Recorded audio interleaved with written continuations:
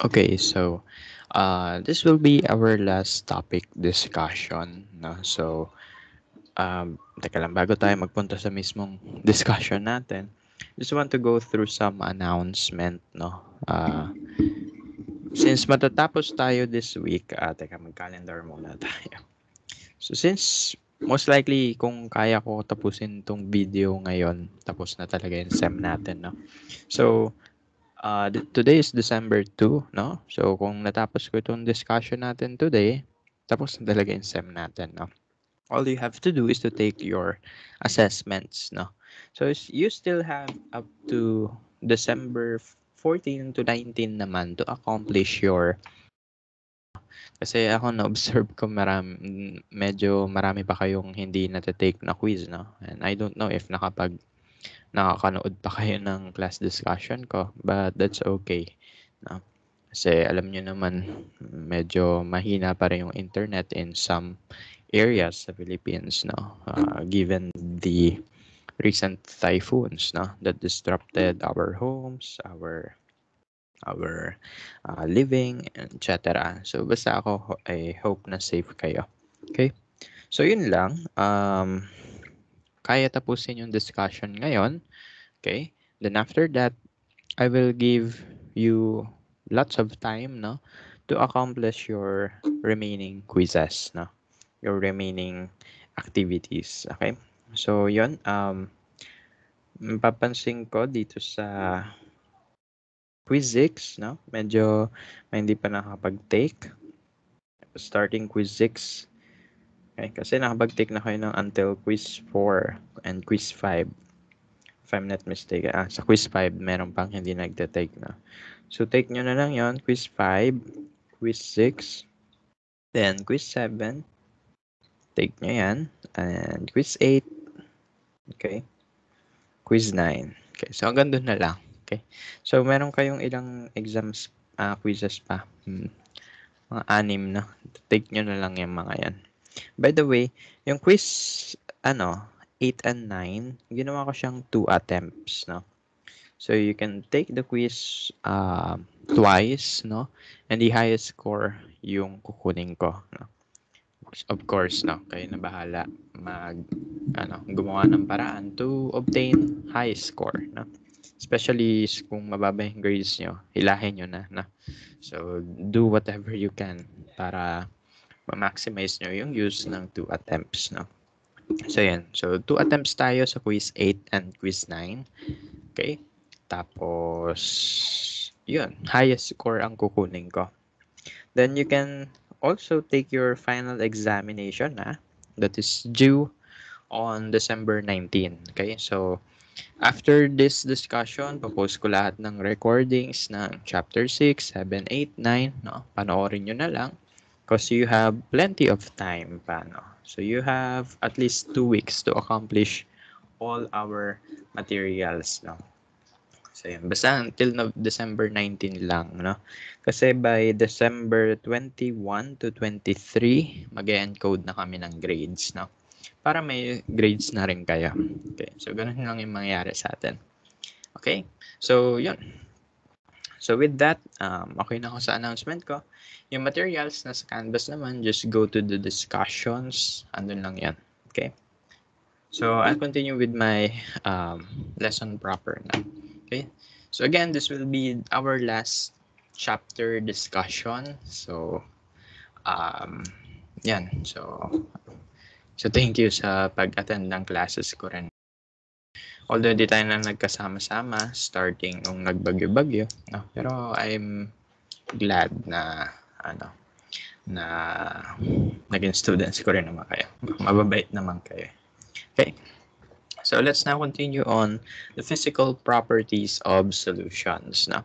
So chemistry is very reliant sa solution. Actually, lahat naman ata sa mundo gawa siya sa solution. Okay? So, ano ba yung solution? No? At bakit siya almost everything sa paligid natin? Okay? So, pag sinabi natin solution, this is a homogeneous mixture of 2 or more substances. No? So, ibig sabihin, kapag pinaghalo ko yung dalawang chemical and they were homogenized, no? homogeneous yung kanyang appearance. So, yun ay solution. Okay? Ano yung components ng solution? No? So, ang solution, yan ay composed ng dalawang parts. No? So, you have your solute and the solvent. No? So, when we say solute, these are substances that are few in quantity. No? So, siya yung pinaka-onte yung amount relative to the other substance, which is the solvent. No? For example, sa kunwari, let's say, pineapple juice, no? So, yung mga solute doon ay yung mga vitamins and whatever na nakahalo doon.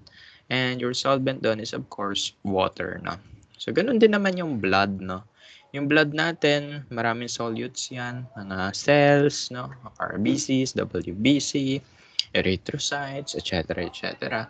So, parang yun yung mga solute doon. Tapos, ang niya, solvent is still water, no? So, composed ng water yung ating blood kasi, no? What else? Let's say urine, no? So, yung ihe, that is primarily composed of water pa rin, okay? So, water din yan, pero may mga solute yan. May mga small amounts of creatinine, small amounts of urea, no? So, ganun. Yun yung components, no, na gumagawa sa ating solution. So again, kapag sinabing solute, ito yung onti yung amounts. Pag sinabing solvent, ito yung pinakamarami yung amount. Okay? And depending on your solute and solvent, you can have different types of solution. Pag sinabing solution, hindi siya limited to liquids alone, no? So, pag ang solution, pwede rin siyang solid, pwede rin siyang gas, no? For example, the gas in the air, no? So the gas in the air is a homogeneous mixture. So that means it is a solution, no? So ang gas sa hangin, that is composed of oxygen gas, carbon dioxide gas, argon, etc. Okay? So yan. So ibig sabihin lang nun, ang ating solution, hindi lang siya limited to liquids, no? So, they are everywhere, no? So, for example, yung gas, yung hangin natin, okay? For solids naman, yung mga metals, no? For example, yung brass metal, yung solder din, yung ginagamit sa electronics, no? Panghinang. Okay, so yun yung solder. Okay?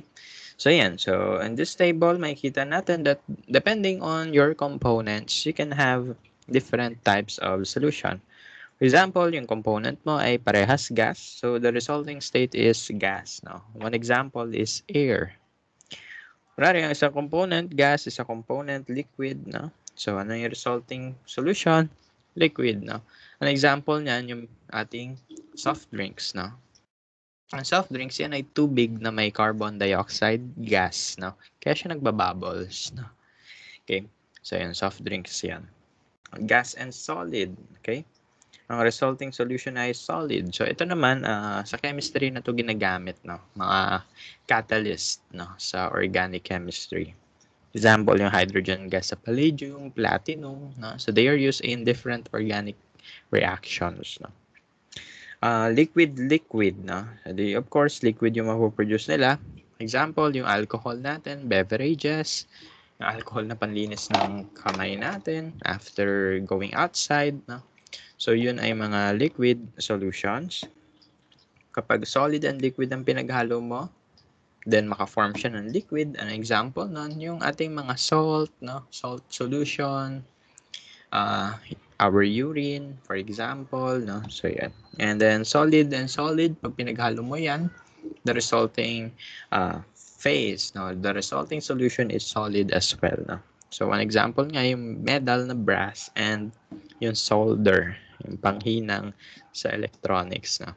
So, hindi tayo limited sa liquid solutions lang. However, for our discussion, our primary focus is liquid solution, no? So, liquid solution ang primary focus natin because chemistry is very reliant on liquid solutions. No? So, pag pumunta kayo ng chemistry laboratory, puro liquid containers doon kasi yun yung hinahandle namin. Okay? So kami mga chemists, we are more exposed on liquid solutions talaga. No? Kaya ito yung focus natin ngayon. Okay? Depending on the relevant tuloy. Depending on the relative amounts of your solute and solvent, okay, you can have different types of solution, okay? So, depende uli sa dami ng solute sa solvent mo, you can have different types of solution. You can have a saturated solution, unsaturated solution, and supersaturated solution. Okay. Bakit? Bakit may ganun? Kasi ganito. Yung ating liquids, yung ating, let's say, yung ating solvent, may limit yan. Okay? Hindi lahat matutunaw niyan. Okay? Isipin nyo na lang, maglagay ka ng 1 kilong asukal sa isang tabong tubig. Sige. Ma-dissolve ba yan lahat? Hindi. Okay? Kasi may limit, no? So, hindi lahat talaga kaya i-dissolve ng solvent. Okay? So, depending sa dami ng solvent, ng solute mo sa solvent, you can have the three types of solution. No? So, ano-ano yung mga yan? Pag sinabi natin saturated solution, you have enough amount of solute, no? Yung maximum amount ng solute na kaya i-dissolve ng solvent mo. So, ibig sabihin, na-reach mo na yung limit. Okay? So, ano itsura ng saturated solution? So, ano yun? Liquid pa rin naman, no? One example niyan is yung, for example, naglagay ka ng asukal sa juice. Natunaw lahat, tapos super tamis. Saturated solution yan, pag ganun. Okay? Next one is unsaturated solution. Pag sinabi naman natin unsaturated solution, the word itself suggests na hindi siya saturated. That means, hindi niya na-reach yung limit ng solvent. Okay? So, ibig sabihin nun, onti lang yung nilagay mong solute. No? Kung yan ay, kung juice yan, matabang yan. Okay? Yung saturated, yung matamis, yung tamang-tama yung timpla. Yung unsaturated, yun yung matabang kasi onti lang yung nilagay mong asukal, for example. Okay? Then, ang supersaturated solution, ito yung sobra-sobra na yung nilagay mong solute sa kaya ng solvent. Okay? So, for example, na buhusan mo ng 1 kilong asukal yung isang pitchel ng soft juice mo. Ayan, super saturated na yan. Okay?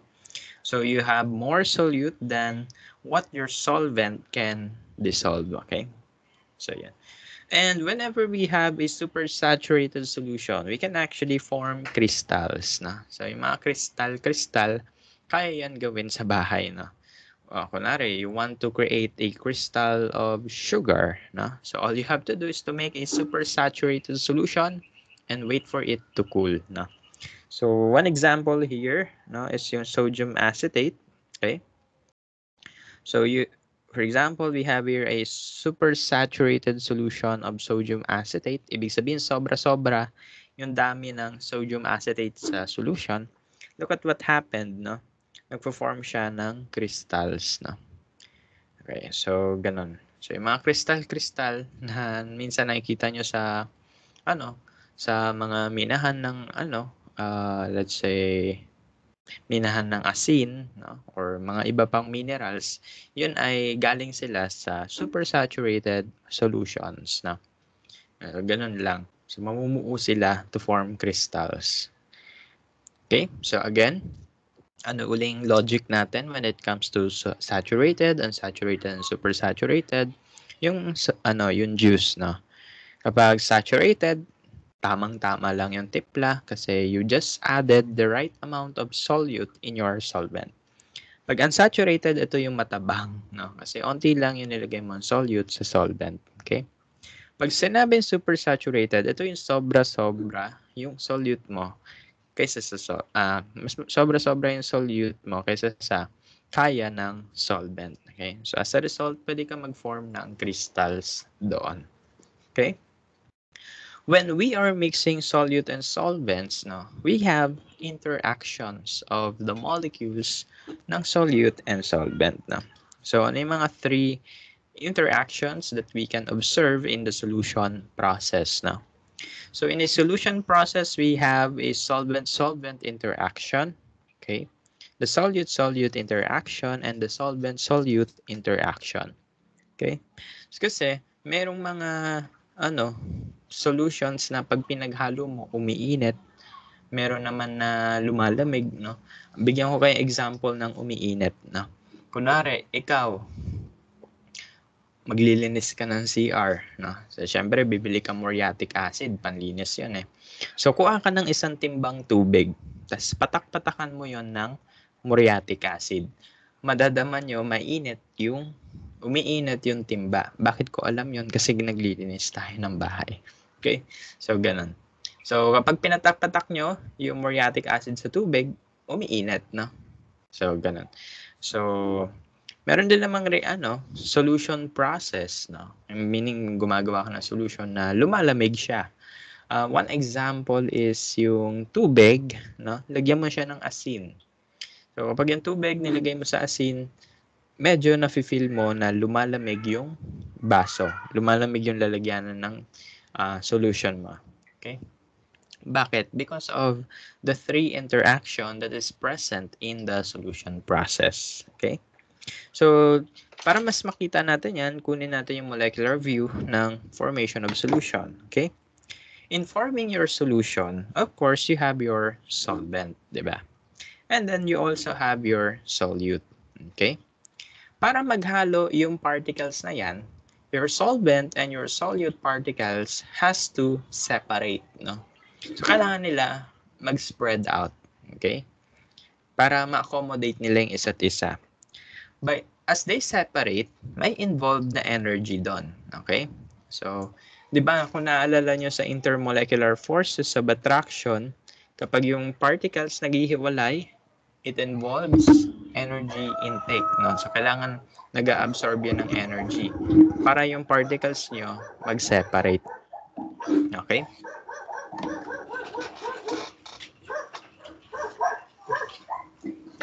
So, ganun, no? So, yun nga, katulad nga na sinabi ko sa intermolecular forces, kapag yung particles mo gusto mo paghiwalayin, you have to add energy. So, ganun din dito. So, yung solvent, medyo maghihiwa-hiwalay sila in order to accommodate the solute. Solute, maghihiwa-hiwalay din, no? Kaya kung napapansin nyo, kapag nagtutunaw kayo ng asin, nakikita nyo yung asin, lumiliit ng lumiliit, no? Lumiliit yung crystal niya until fully dissolved na siya. Bakit? No? Kasi yung particles ng asin, naghihiwalay sila. No? So, maghihiwalay sila, then once na naghiwa-hiwalay na yung mga yan, you can have your solution. No? Yung pagsasama ng solute and solvent, yun ang solute-solvent interaction. Okay? So, pwede sila na maghalo. And as they come together, there is heat involved, no? May energy involved pa rin, no? Okay. So, ito yung solvent-solvent interaction. So, maghihiwalay yung mga solvent natin. May corresponding energy yan. Okay. Solute natin, may corresponding energy din yan kapag naghiwa-hiwalay sila. Then, lastly, itong solute and solvent, pag naghalo yan, may corresponding energy din. Okay. If you want to solve for the energy of the solution, you can use this formula. The enthalpy of solution is equal to the enthalpy solution 1, enthalpy of step 1, enthalpy of step 2, and enthalpy of step 3. So anyway, hindi naman natin iisipin yan. Basta lang yung idea dito, that yung ating solution process, they involve energy. No? So may involved na energy transfer dyan. Okay? So, as a result, pwede yung ating solution ay uminit, pwede rin siyang lumamig. No? So, yun. Depending on the three factors and the magnitude of the energy, yun. Pwede ka magkaroon ng heating or cooling ng iyong solution.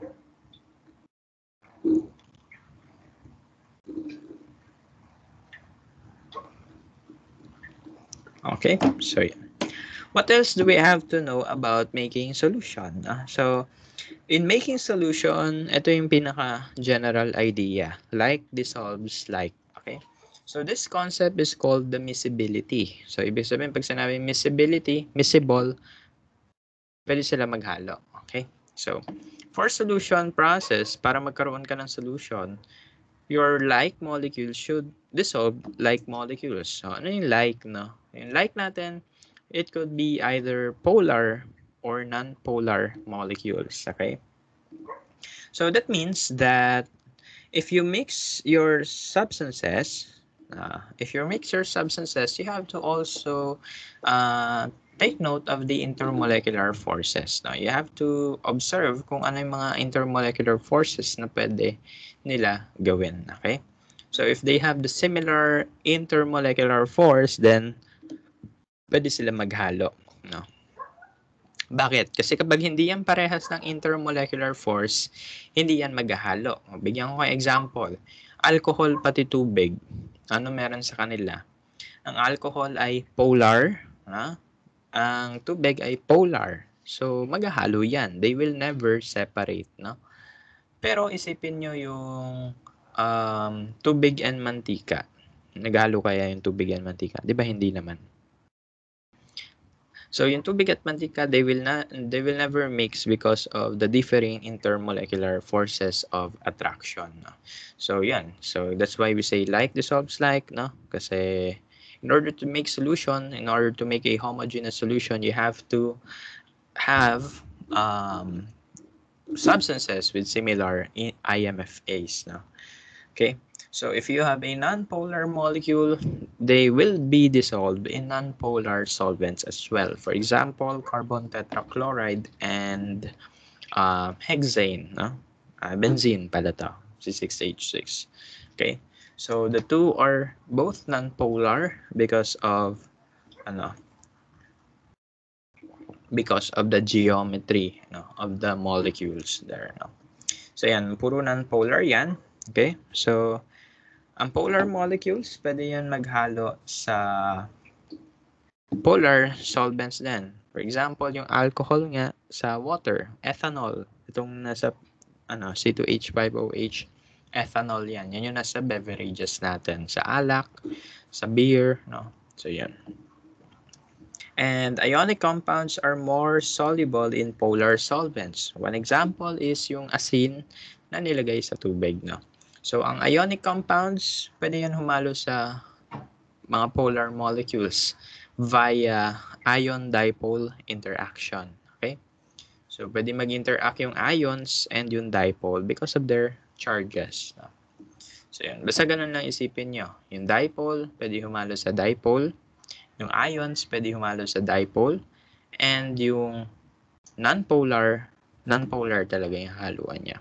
If you mix polar and non-polar, you will never create a solution. Hindi yan maghahalo. So, heterogeneous yan. Makikita mo yung layers. Okay? So, ganun lang. Yan. So, we're done with the introduction. So, now, let's go sa concentration units. No? So, what are concentration units? These are units that tells us about the relative amounts of your solute and your solvent. No? So, it tells us gaano karami yung isa over the other one. No? In terms of the solute-solvent ratio o kaya solute and solution ratio. And marami tayong concentration units, so you have to prepare for calculations later. Okay? Teka lang.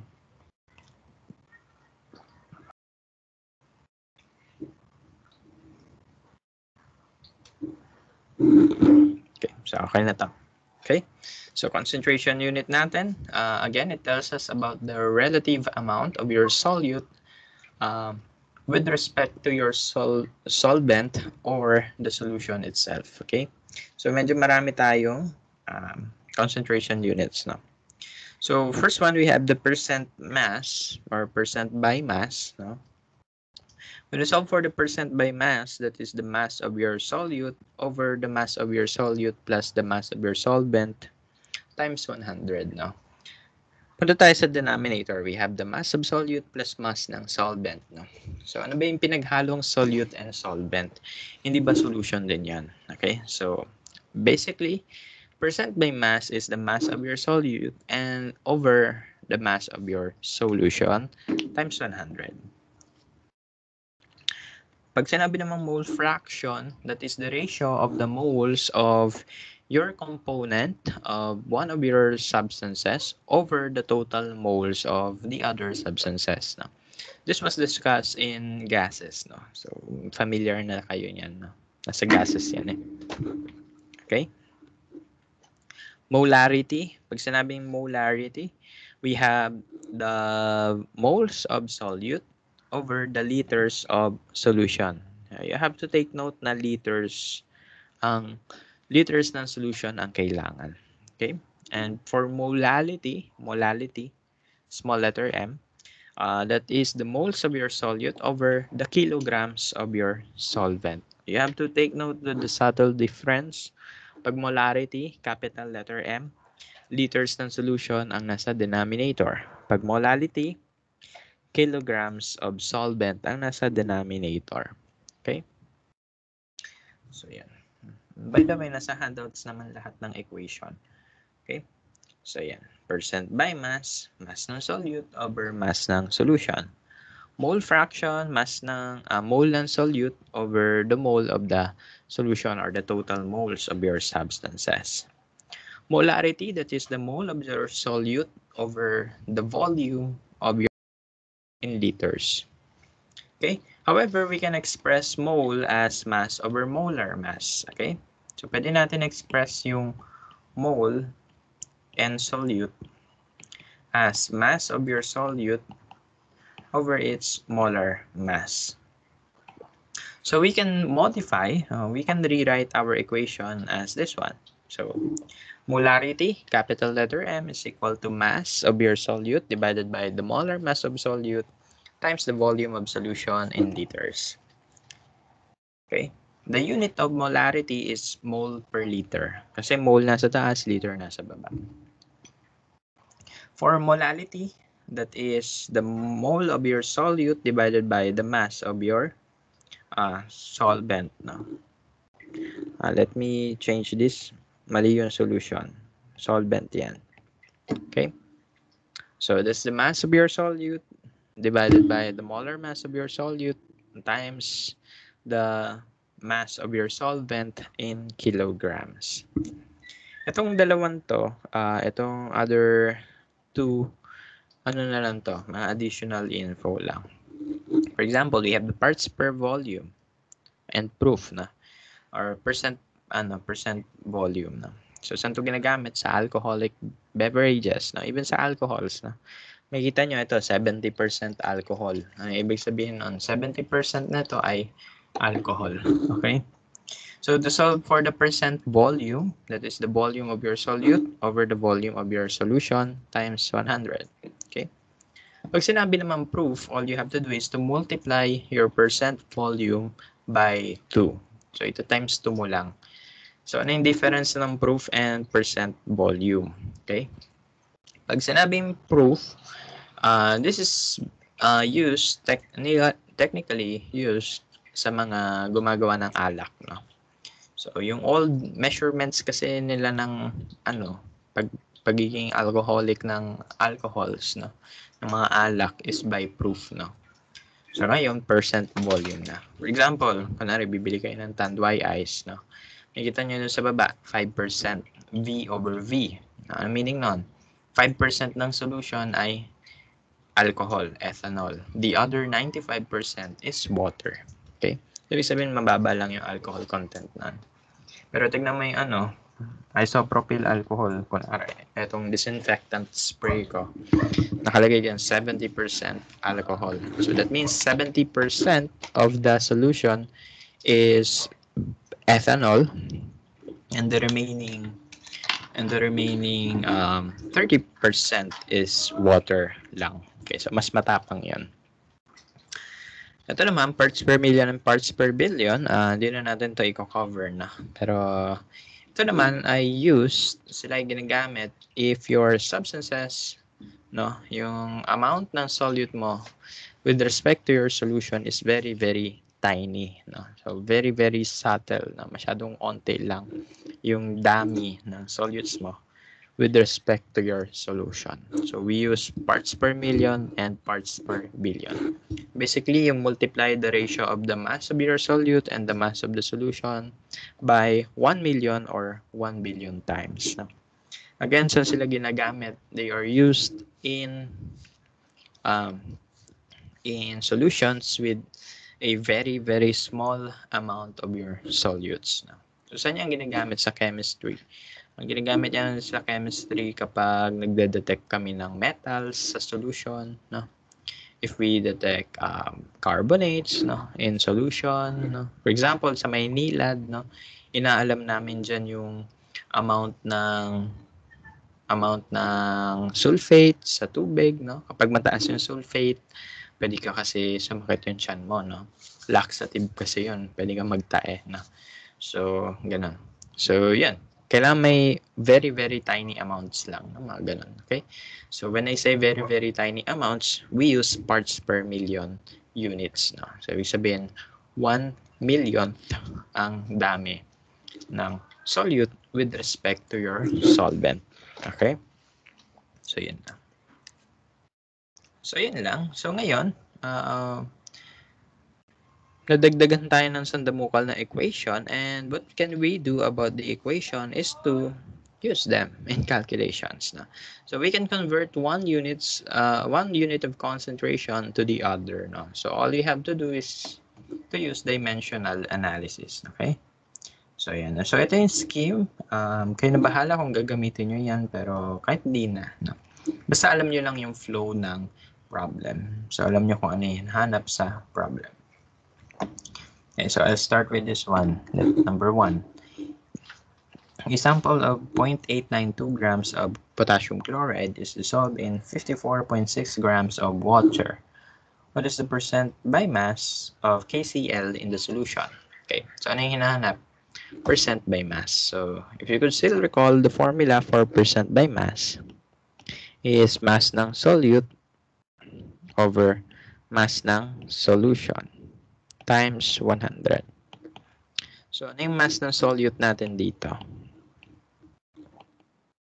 Mass ng solute natin is the mass of KCl, 0.892 grams. And yung mass ng solution, ano yon? Ito ba yon?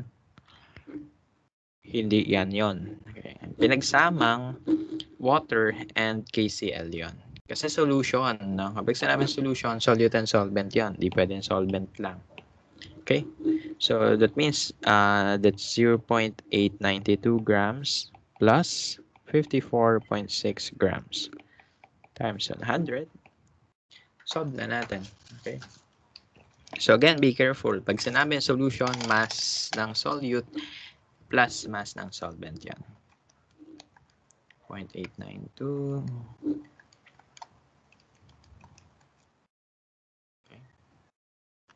times 100, of course.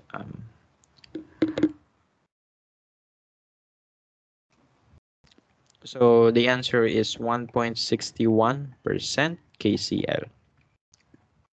So the solution is just 1.61% potassium chloride. No? Okay, so yung 0.892 grams ng KCl, 1% lang yun ang kabuoang mass ng solution. And it makes sense. Onti lang siya. Okay, so ganun lang. Next one, what is the molality of a solution containing 7.78 grams of urea in 203 grams of water? Na? So molality daw, ano yung formula ng molality? Molality equals the mole ng solute over the kilogram of solvent. Na? How do we solve for the moles of solute? Pwede yang mass ng solute over molar mass ng solute times the kilogram of the solvent. Okay? Again, kilograms. Mag-ingat sa kilogram. Okay? So, burahin ko na to. Ito yung expanded equation yung gagamitin natin. Mass ng solute, molar mass ng solute, kilogram ng solvent. Okay? Ano yung mass ng solute natin? So, yung urea yung solute natin. So, 778 grams. Ano yung molar mass ng solute?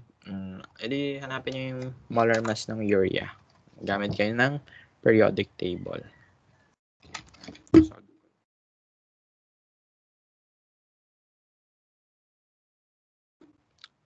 14,007 plus 1.008 times 2.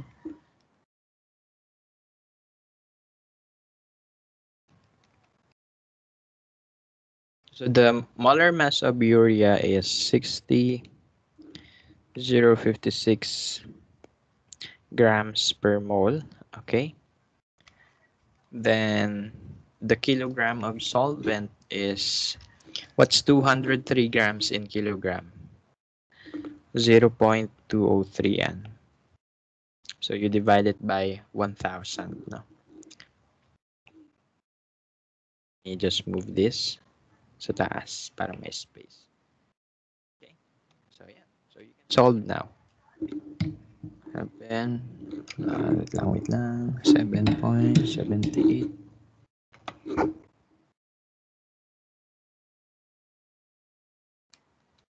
0.203. Okay. So the molality is 0.64. Anong unit? Okay.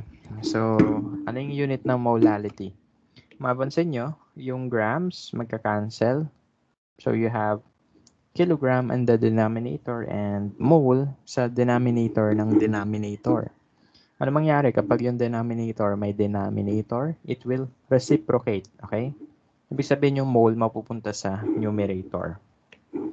So, the unit is mole per kilogram. Okay? Pwede mo rin gamitin yung shorthand notation for molality. Okay? 0.64 m. Okay? Pag nakalagay m, meaning nun, molal. Molal. Nakakabulol nga lang. Molal. Okay? So, when you say molal, yun ay molality. So, pwedeng 0.64 mole per kilogram. Pwede rin 0.64 molal.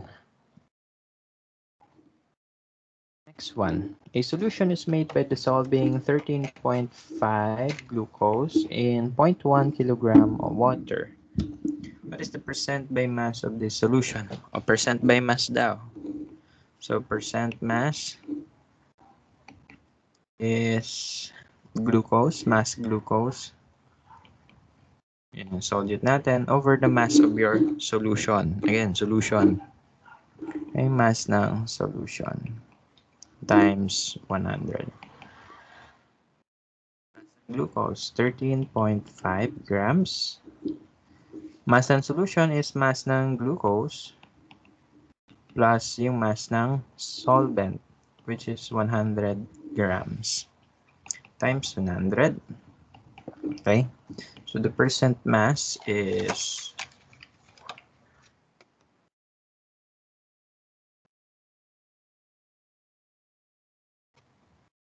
times 100. So that's 11.89%. Okay? So 11.89% of the solution's mass is glucose.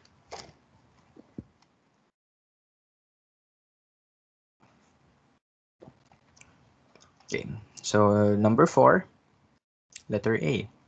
A 2.5 grams sample of groundwater was found to contain 5.4 microgram of zinc 2 plus. And what is the concentration of zinc 2 plus in parts per million? So ano yung parts per million? Pag sinabing parts per million, we are pertaining to the mass of solute over the mass of the solution times 1 million or 10 raised to 6. Now, ito yung question. Ano dapat yung unit ng mass ng solute and yung mass ng solution? So, ang unit na kailangan natin gamitin ang unit na kailangan natin gamitin dito sa mass ng solute over mass ng solution ay the same. Okay, so pwede mo i-convert yan parehas to grams, pwede mo i-convert parehas to micrograms. Okay? But ako, I will prefer to convert ko to into grams. So, kailangan same ng unit. Bakit? Kailangan nila mag-cancel out. Okay, so kailangan may nagka-cancel out dito. Okay, so what is the mass of our solute? Yung solute yung zinc. Ano? So that's 5.4 microgram. Okay, so let's convert that to grams.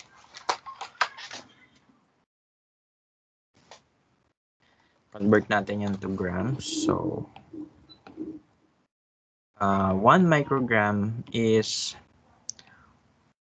10 raised to negative 6 of a gram. 1 millionth of a gram yan eh, di ba? Divided by the mass of your solution, 2.5 grams times 1 million. Magka-cancel yung microgram, magka-cancel yung grams, okay? And then, ang ppm natin, parts per million ay 5.4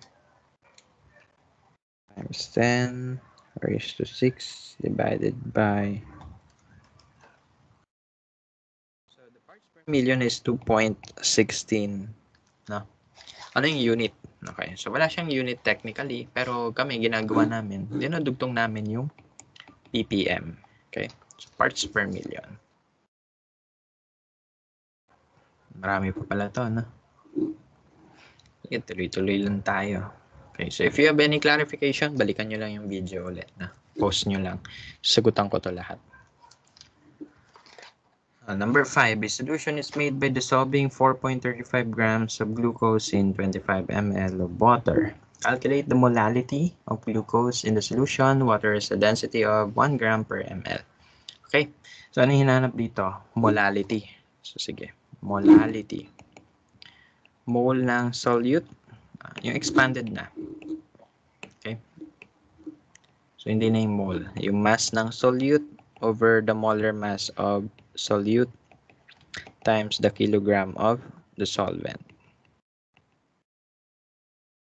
Okay, so ano hinanap dito? Yan. Yung mass ng solute. Glucose yung solute natin. So that's 4.35 grams. Okay. Molar mass ng solute, ang glucose ay may molar mass na. Hanapin natin. 12.011 times 6. 1.008 times 12. 9 times 6. So, molar mass ng glucose ay 180.156 grams per mole. Ngayon, ano yung kilogram ng solvent? Ano ang kilogram ng solvent? Okay. So, mapapansin natin, sabi sa problem, a solution is made by dissolving this in this amount of water. So, itong 4.3 ay 4.35 pala. Ito yung mass ng solute. Itong 25 ml of water, ito yung mass ng solvent. Ay yung volume ng solvent. We have to convert this to mass. Kasi mass yung kailangan. So, ano yung sabi sa question? The density is 1 gram per ml. So, ibig sabihin, if you have 25 ml of water, you have 25 grams of water. Okay? 5 grams of water, convert nyo lang yan into kilograms by dividing it by 1,000. So, that will be 0.025 kilogram. Okay? Ganun lang. Be careful of the units. No? Because mali ka lang ng isang unit, mali na ang iyong answers. Yun, so, pwede ka na magkamali sa lahat ng sagot mo. Sayang naman.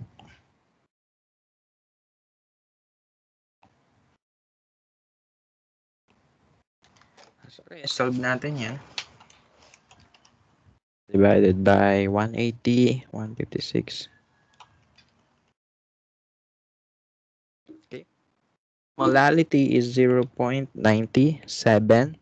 mole per kilogram or 0.97 molal, small letter m. Okay.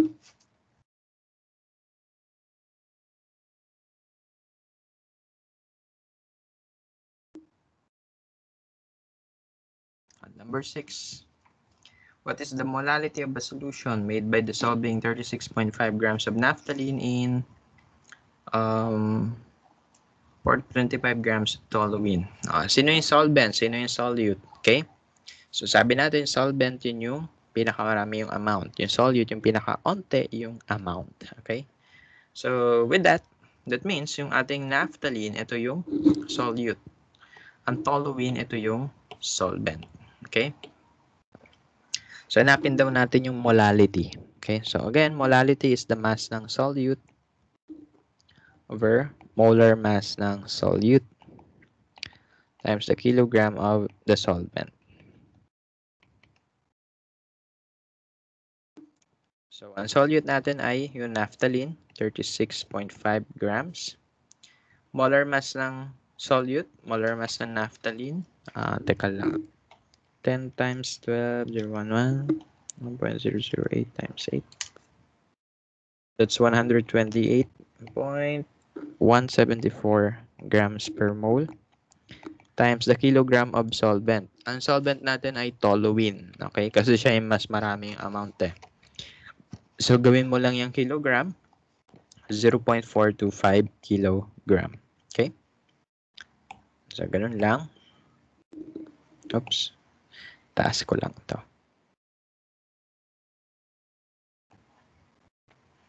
Okay? So, now let's solve for the molality. That's 36.5, 128, 174.425. So, the molality is 0.67 mole per kilogram or 0.67 molal, small letter m. Okay? Ganun lang. Ito. Medyo tricky itong 7. Sabi sa 7, the density of a 2.45 molar, kapag capital letter M, ito ay molar. Kapag small letter m, ito yung molal. Okay? Molarity, molality. Okay? So, yan. Pag sinabi molar, ano yung formula ng molar? Molarity. Tingin kayo dito. Pag sinabi molarity, that's mole of solute divided by the volume of the solution. Pag sinabing molality, that's the mole of your solute divided by the mass of your solvent in kilograms. No? So, be careful, ha? Baka mapagbaliktad nyo yung dalawa. Again, molarity, mole divided by volume. Molality, mole divided by the kilogram of solvent. Okay? So, sabi dito, number 7. A 2.45 molar, 2.45 molar aqueous solution of methanol is 0.976 grams per ml in density. Ayun pala yung density niya, no? 0.976. What is the molality of the solution? The molar mass of methanol is 32.04 grams per mole. So, anong sabi sa atin? Yung molarity, gagawin mong molality. Okay? So, yung mole per liter, i-convert mo yan to mole per kilogram ng solvent. Okay? Paano yan? Siguro mapapaisip kayo, paano yun? Okay, so ganito. Pag ganitong uri ng problem, you have to assume a volume. Mag-assume kayo ng volume. Kasi di ba, mapapansin nyo, binigay lang molarity, density. Tapos hanapin mo daw yung molality. Okay. So, ganito. Di ba, sabi natin, yung molarity, that's the mole per liter ng solution. Okay? Itong liter ng solution, pwede natin yan i-convert into mass ng solution, di ba? So, pwede natin ma-convert yan into mass of the solution. Then, saan gawa yung mass ng solution? Gawa yan sa mass ng solute plus the mass of your solvent. Ano yung kailangan sa molality? Ang kailangan natin sa molality ay yung mole ng solute divided by the mass of your solvent. Okay? Nakikita nyo ba yung relationship? Ito. Yung liter ng solution, i-convert nyo to mass ng solution. Okay? So, tapos, dun sa mass ng solution, pwede natin makuha yung mass ng solvent which we will need sa molality. Okay? So, kapag ganon yung case, kapag kailangan mo kunin yung mass ng solution, you have to assume a certain volume so you can make use of the density. Okay? So, anong volume yung ina-assume natin dito? Okay?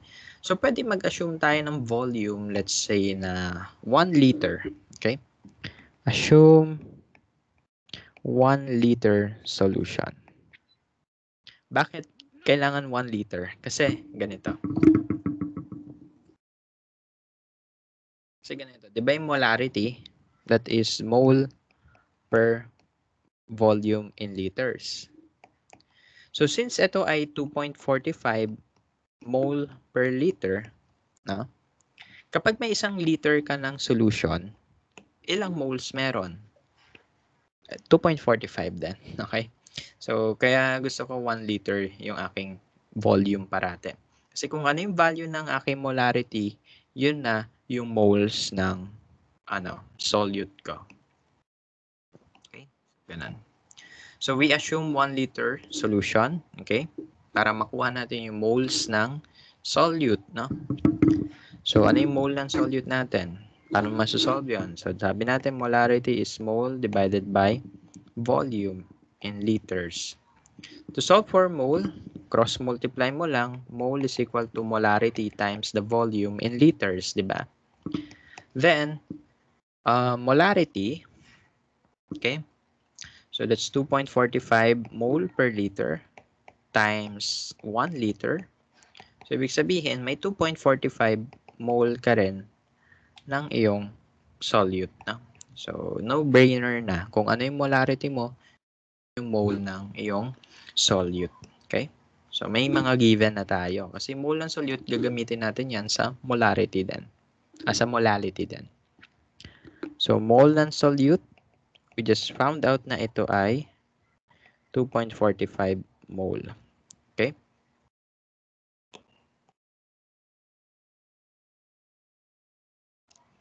Ngayon, ano naman yung mass ng solute? Okay? So, yung mass ng solute natin, paano yun? Gamitin mo yung density. Diba? Sabi natin, density is mass over volume. Para makuha mo yung mass, that's density times the volume. Okay. So, solve natin yung mass. Ang density ay 0.976 gram per ml. Ano yung volume ng solution? 1 liter or 1,000 ml. So, multiply mo lang yan. Magka-cancel yung ml. You will have grams. 976 grams ng solution. Okay? We just found out that if we have 1 liter solution, the mass of solution is 976 grams.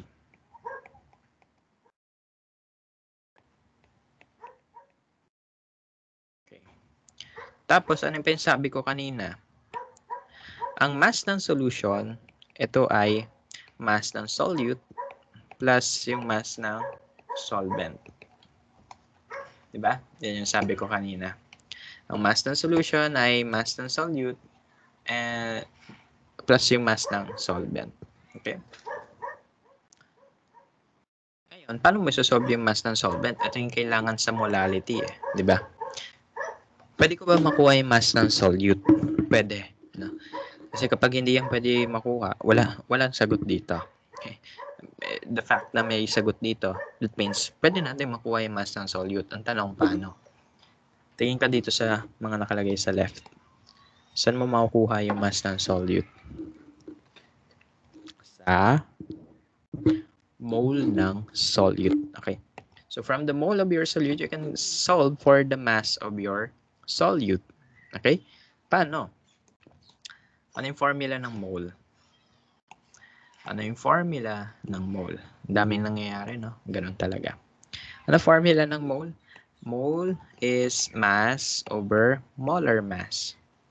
If you want to solve for the mass, that's mass equal mole times the molar mass. 'Di ba? So pwede mo nga makuha yung mole, yung mass ng solute from the moles of your solute. Pwede. Okay? So ano yung mole ng solute? Edi 2.45 mole. Ano yung molar mass ng solute? Sabi sa problem, 32.04 grams per mole. Cancel mo lang yan. Cancel. So, the mass of your solute is kopyahin ko na lahat ha. 78,498 grams.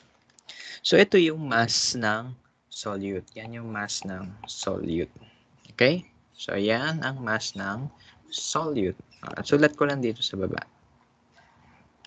So, kung ang mass ng solute ay 78.498,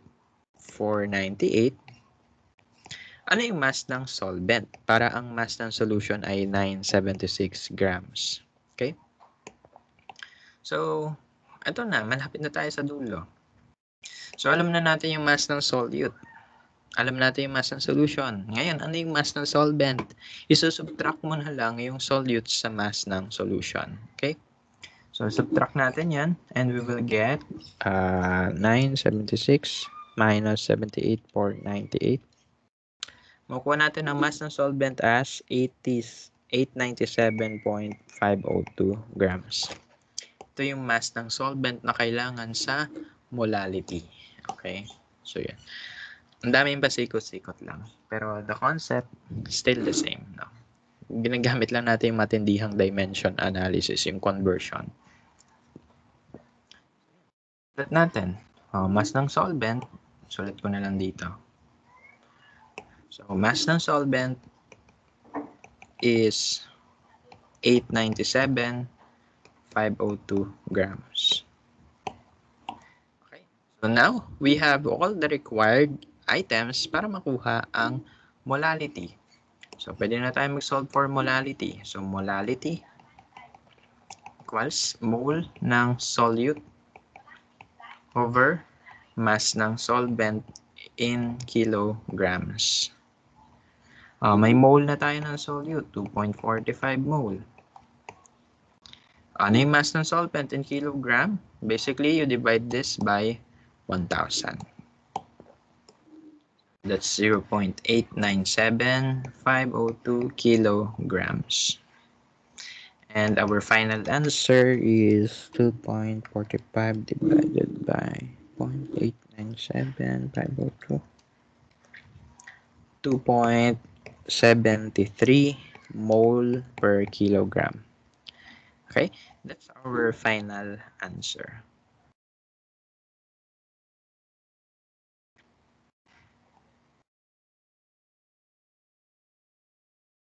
Okay. So that's our final answer. 2.73 mole per kilogram. So ano yung mga pinagagawa natin kanina? Okay? Kapag hindi given ang volume ng solution, you can assume, no? Pwede naman mag-assume. Pag nag-assume ka ng volume, make sure to use the same volume when using density formula, no? Para makuha mo yung correct mass. Then, we know that the mass of the solution is the mass of solvent plus the mass of your solute. Okay? You can solve for the mass of your solute from the moles of your solute using the mass to mole ratio. Then, pag nakuha mo na yung mass ng solvent mo, you can solve for the molality. Okay? So, ganun lang. Tricky, no? So, ganun. Siguro hanggang 10 na lang sagutan ko. Yung iba kayo na bahala. Number 8, calculate the molality of a 35.4% by mass aqueous solution of phosphoric acid, the molar mass of the phosphoric acid is 97.99 grams per mole.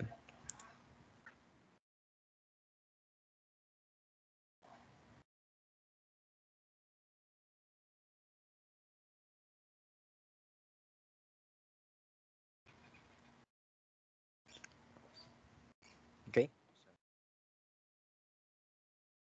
Ano hinahanap? Molality from the percent by mass. Pwede ba yan? Pwede. Okay, so pwede yan. So, anong given sa atin? Percent by mass. Okay? Sabi dyan, 35.4% phosphoric acid yan. Aqueous solution.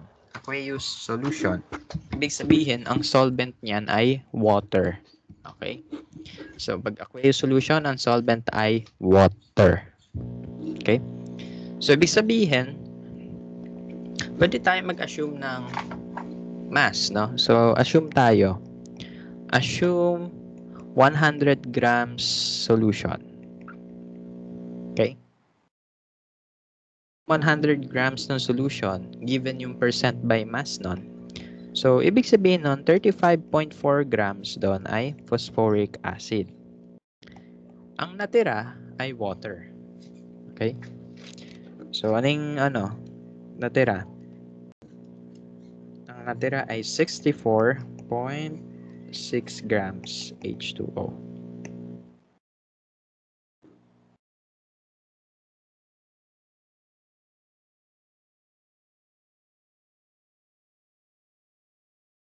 Okay? So, ganun. Ganun yung mangyayari sa atin, no? So, yung ating mass, pwede tayo mag-assume, no, ng mass ng solution. Di ba kanina sa molarity, volume yung ina-assume. Dito naman sa, percent by mass, of course, mass yung ina-assume natin, mass ng solution. Okay? So, all you have to do is to multiply the percent by mass by the assumed mass to get the ideal, assumed, to get the mass of your solute, no? So, ganun. Kunwari, 100 grams ng solution meron tayo. Di 35.4 grams nun, phosphoric acid. Yung natira, water. Okay. Hindi naman limited siya sa 100 grams. Pwedeng kahit anong grams, no? Pero ang gusto ko kasi sa 100 grams, buburahin mo na lang yung percent. Yun na yung sagot, no? Tignan nyo. Pag binura mo yung percent, 35.4 na rin naman. 'Di ba? So, yan. So, kaya ganito yung technique ko. Kung hindi 1 liter, 100 grams. Para wala na masyadong solve. No? Kaya nyo i-mental yung part na yan. Okay? So, ngayon, anong gagawin natin? By assuming grams of the solution, nakuha tayo ng mass ng solute. Ito yung solute natin. Ito yung solvent. Okay. Given those two items, can we solve for the molality? Pwede na. Okay, so pwede na tayo makasolve ng molality. Okay, let me use the left side. Molality tayo. Molality. That's mole of your solute divided by the kilogram of the solvent. And then we can further expand that. Pwede natin i-expand yung equation as mass ng solute, molar mass ng solute, times the kilogram of the solvent. Now, question, may mass na tayo ng solute? Meron na. May kilogram na tayo ng solvent? Meron na rin. Ko-convert na lang yung grams ng H2O to kilograms. So, basically, masasagutan na natin siya. Okay? So, wait lang. Ano to? Mass ng solute. Lagay natin dito sa gilid. So, ang mass ng solute ay 35.4 grams. Okay? Burahin ko na to. Ang molar mass ng solute, yung phosphoric acid is 99 grams per mole times the kilogram of your solvent, which is water. Basically, you divide that by 1,000. So 0.0646 kilogram. Okay, and solve mo na. 5, 4 divided.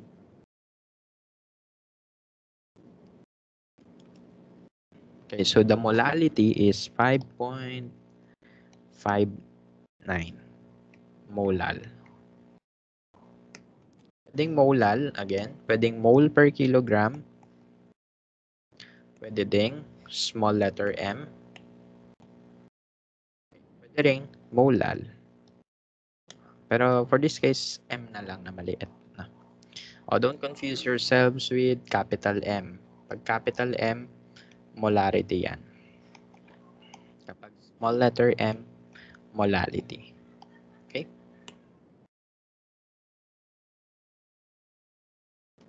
Number 9, calculate the molality of 5.86 molar methanol solution whose density is 0.927. Okay, parang ginawa lang natin to kanina, no? So, given ka ng molarity, gagawin mo siyang molality. So, kung anong ginawa natin sa 7, ganun din yung gagawin natin sa 9. Okay? So, mag-a-assume ka. Assume 1 liter solution. So, by assuming 1 liter ng solution, ano yung mass ng solution natin? Okay? Gamitin mo lang yung density formula. D is equals to M over V. M is density times volume. Okay? So, that's 0.927 grams per ml times 1,000 ml. So, that's 927 grams ng solution. Ano pa? Ano pa pwede natin makuha by assuming 1 liter solution? Mole ng solute. Okay? So, the mole of solute can be obtained using molarity, mole, divided by volume in liters. So, kung gusto mo ng mole, that is molarity times the volume in liters. So, that's 5.86 mole per liter times 1 liter. So, basically, ang mole natin ay 5.86 mole lang din. Okay? Ano pa? Ano pa pwede natin gawin? Mass ng solute. Kailangan mo rin yan kasi molality. Okay. Bakit kailangan ng mass ng solute dyan? Kasi, sabi natin, yung mass ng solution ay mass ng solute plus mass ng solvent. Okay? Kailangan alam mo yung mass ng solute mo. Okay? Hanapin natin ang mass ng solute. So, paano kukunin yung mass ng solute? So, to get the mass of solute, you can use the mass-mole relationship. No? So, mole is mass over molar mass. Daming equation. No? So, mass ng solute is mole solute times the molar mass of your solute. So, ano yung mole ng solute? 5.86 mole. Ano yung molar mass ng solute? Okay, so kunin natin yung molar mass ng ethanol.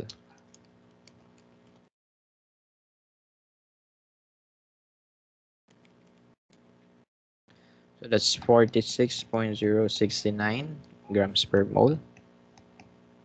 Okay. Times 5.86.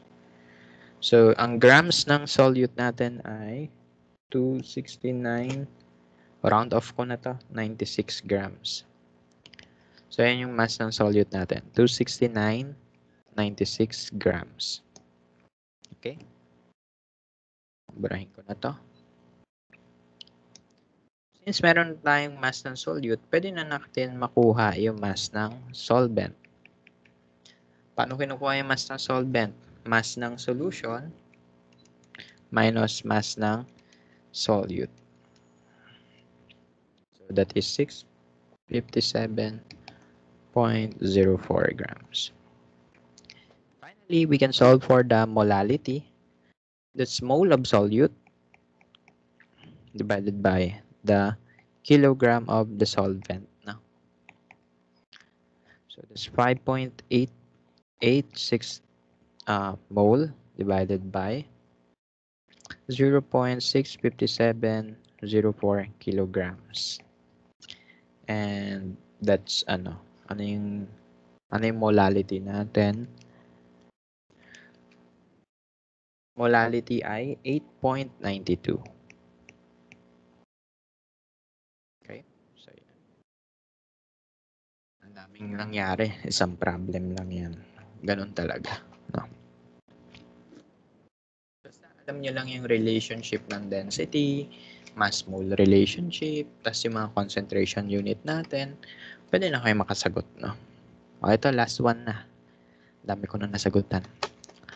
Calculate the molality of a 44.6% by mass aqueous solution of sodium chloride. Hanapin daw natin yung molality given ang percent by mass. Parang yung ginawa naman natin sa number 8 na. So, from the percent by mass, kukunin ang molality. So, ano yung i-assume natin? Ano yung i-assume? 100 grams ng solution. So, if we have 100 grams of solution, ang ating solute ay yung NaCl, 44.6 grams siya. Okay?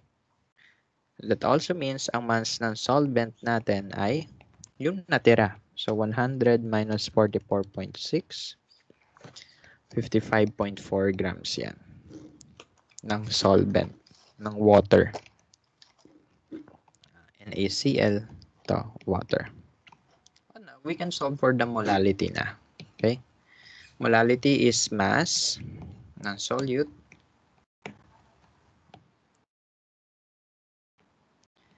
mass of your solute over molar mass ng solute times the kilogram of solvent.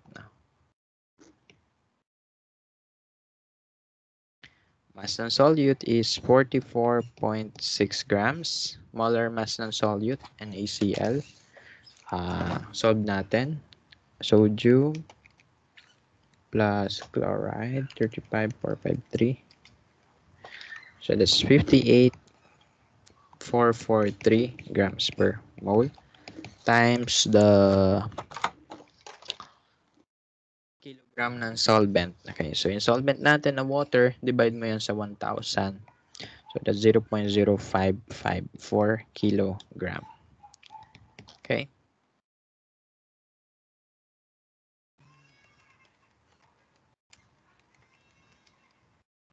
So the molality, teka lang, check ko lang ang tama yung divide ko ng 1,000.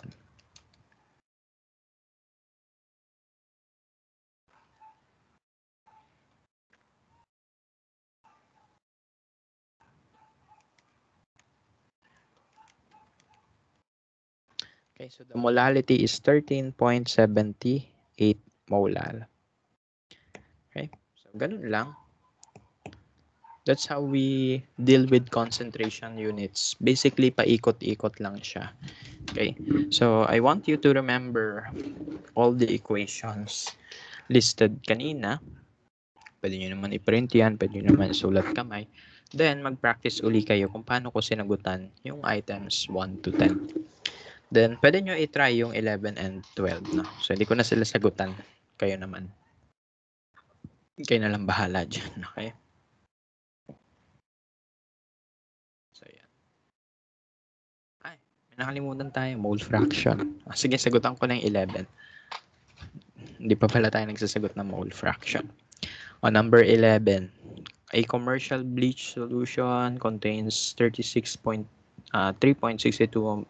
by mass sodium hypochlorite in water. Calculate the mole fraction. Okay. So, kapag ganito, percent by mass ang binigay, kailangan mo ng mass. No?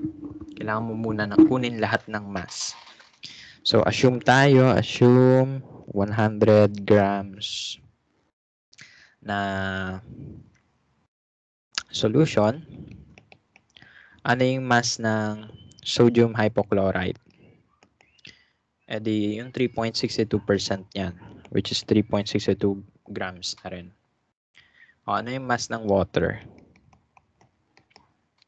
Yung natira. So, 100 minus 3.62. Ayan ay 96.8 38 grams. Okay. So, bakit kailangan natin ng masses? Kasi we are talking about mole fraction. Ano ba yung formula ng mole fraction ulit, no? Mole fraction is the mole ng component divided by the total moles, no? So, ganun gagawin natin. Kailangan natin ng moles. So, in solving for moles, kailangan may mass ka. Then, molar mass. Hanapin natin yung mole fraction ng dalawa. Okay? So, pwede yung NaOCl na lang yung kunan natin ng mole fraction. Yung sodium hypochlorite. No? So, ano yung mole fraction yan? So, that is mole ng sodium hypochlorite over the total moles na meron ka. Ano yung total mole? Yung total mole ng solution. Mole ng NaOCl plus mole ng H2O. Ngayon, paano sinasolve ang mole? No? Mass over molar mass lang. Okay? So, let me rewrite the expression. Mass ng NaOCl, molar mass ng NaOCl. So, ganun din sa baba. NaOCl, molar mass NaOCl. Plus, mass ng H2O divided by molar mass ng H2O. Okay? Then, what's left is substitution. Palitan mo na. Ano yung mass ng NaOCl? So, sabi sa ating problem, 3.62 grams yan. Ano yung mass ng water? E di 96.38 grams. Ano yung molar mass ng NaOCl? So, solve natin. NaOCl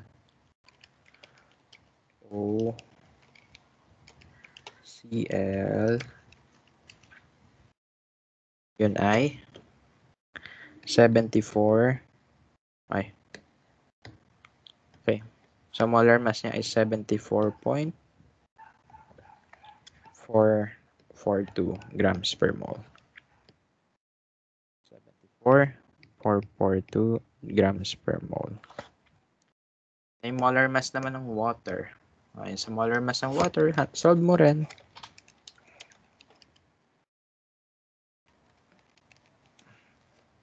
So that's 18.015 grams per mole. Ano yung mole fraction ng sodium hypochlorite? Solve mo yan. Na. Maraming fraction na yan. Be careful when typing it. Ha? So, lang.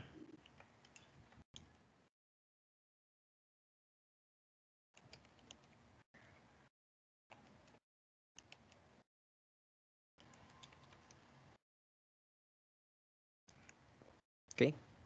So, mole fraction ng NaOCl ay 9 times 10 raised to negative 3. Ano yon? 0.123. No? So, 9. So, ito yung mole fraction ng NaOCl, 0.009. Ano yung mole fraction ng H2O? Diba sabi natin last time sa gases, ang mole fraction ng dalawang component ay equal sa 1. Okay? So, kung gusto mo hanapin yung isang component, that is just 1 minus the mole fraction of the other component. So, that means the mole fraction of water is 991. Okay? 0.991. For NaOCl, that is 0.009.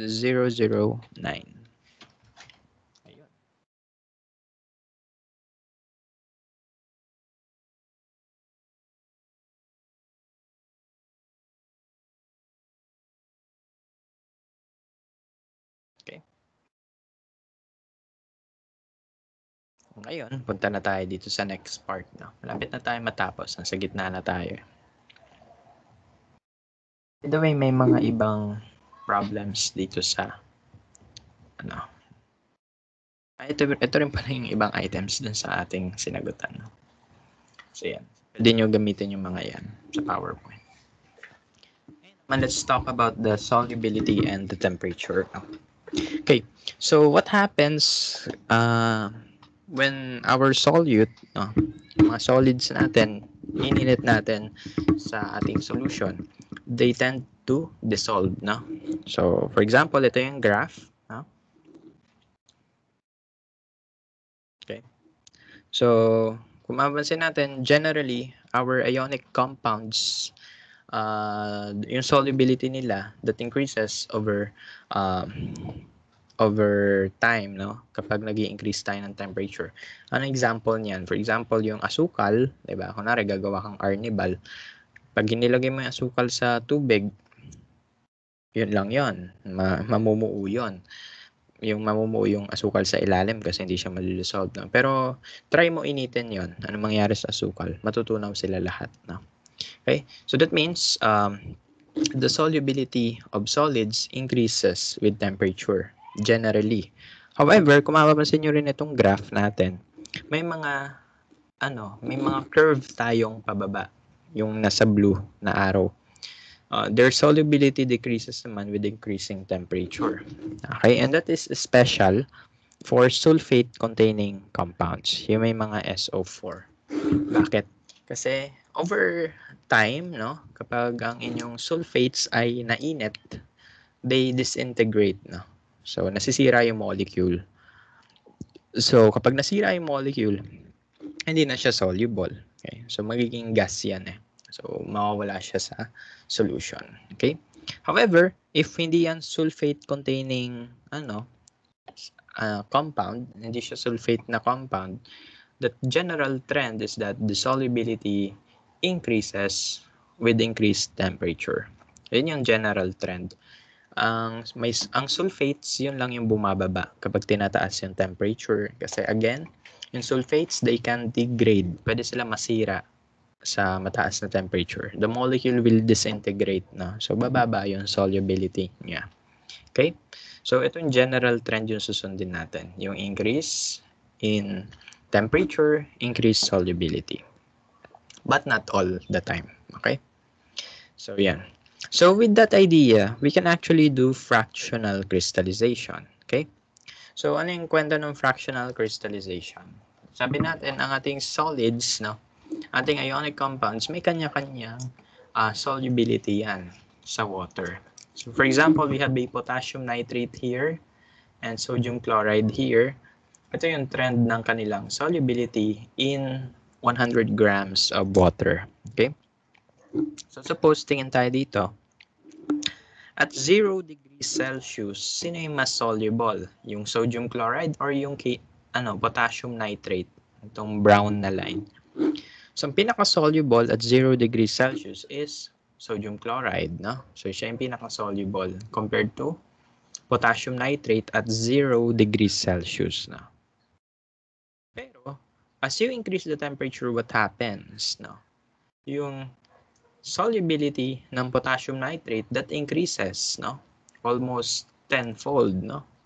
Naging times 10 yung solubility niya pag tinaas mo yung temperature. Nasusurpass niya yung curve ng NaCl, no?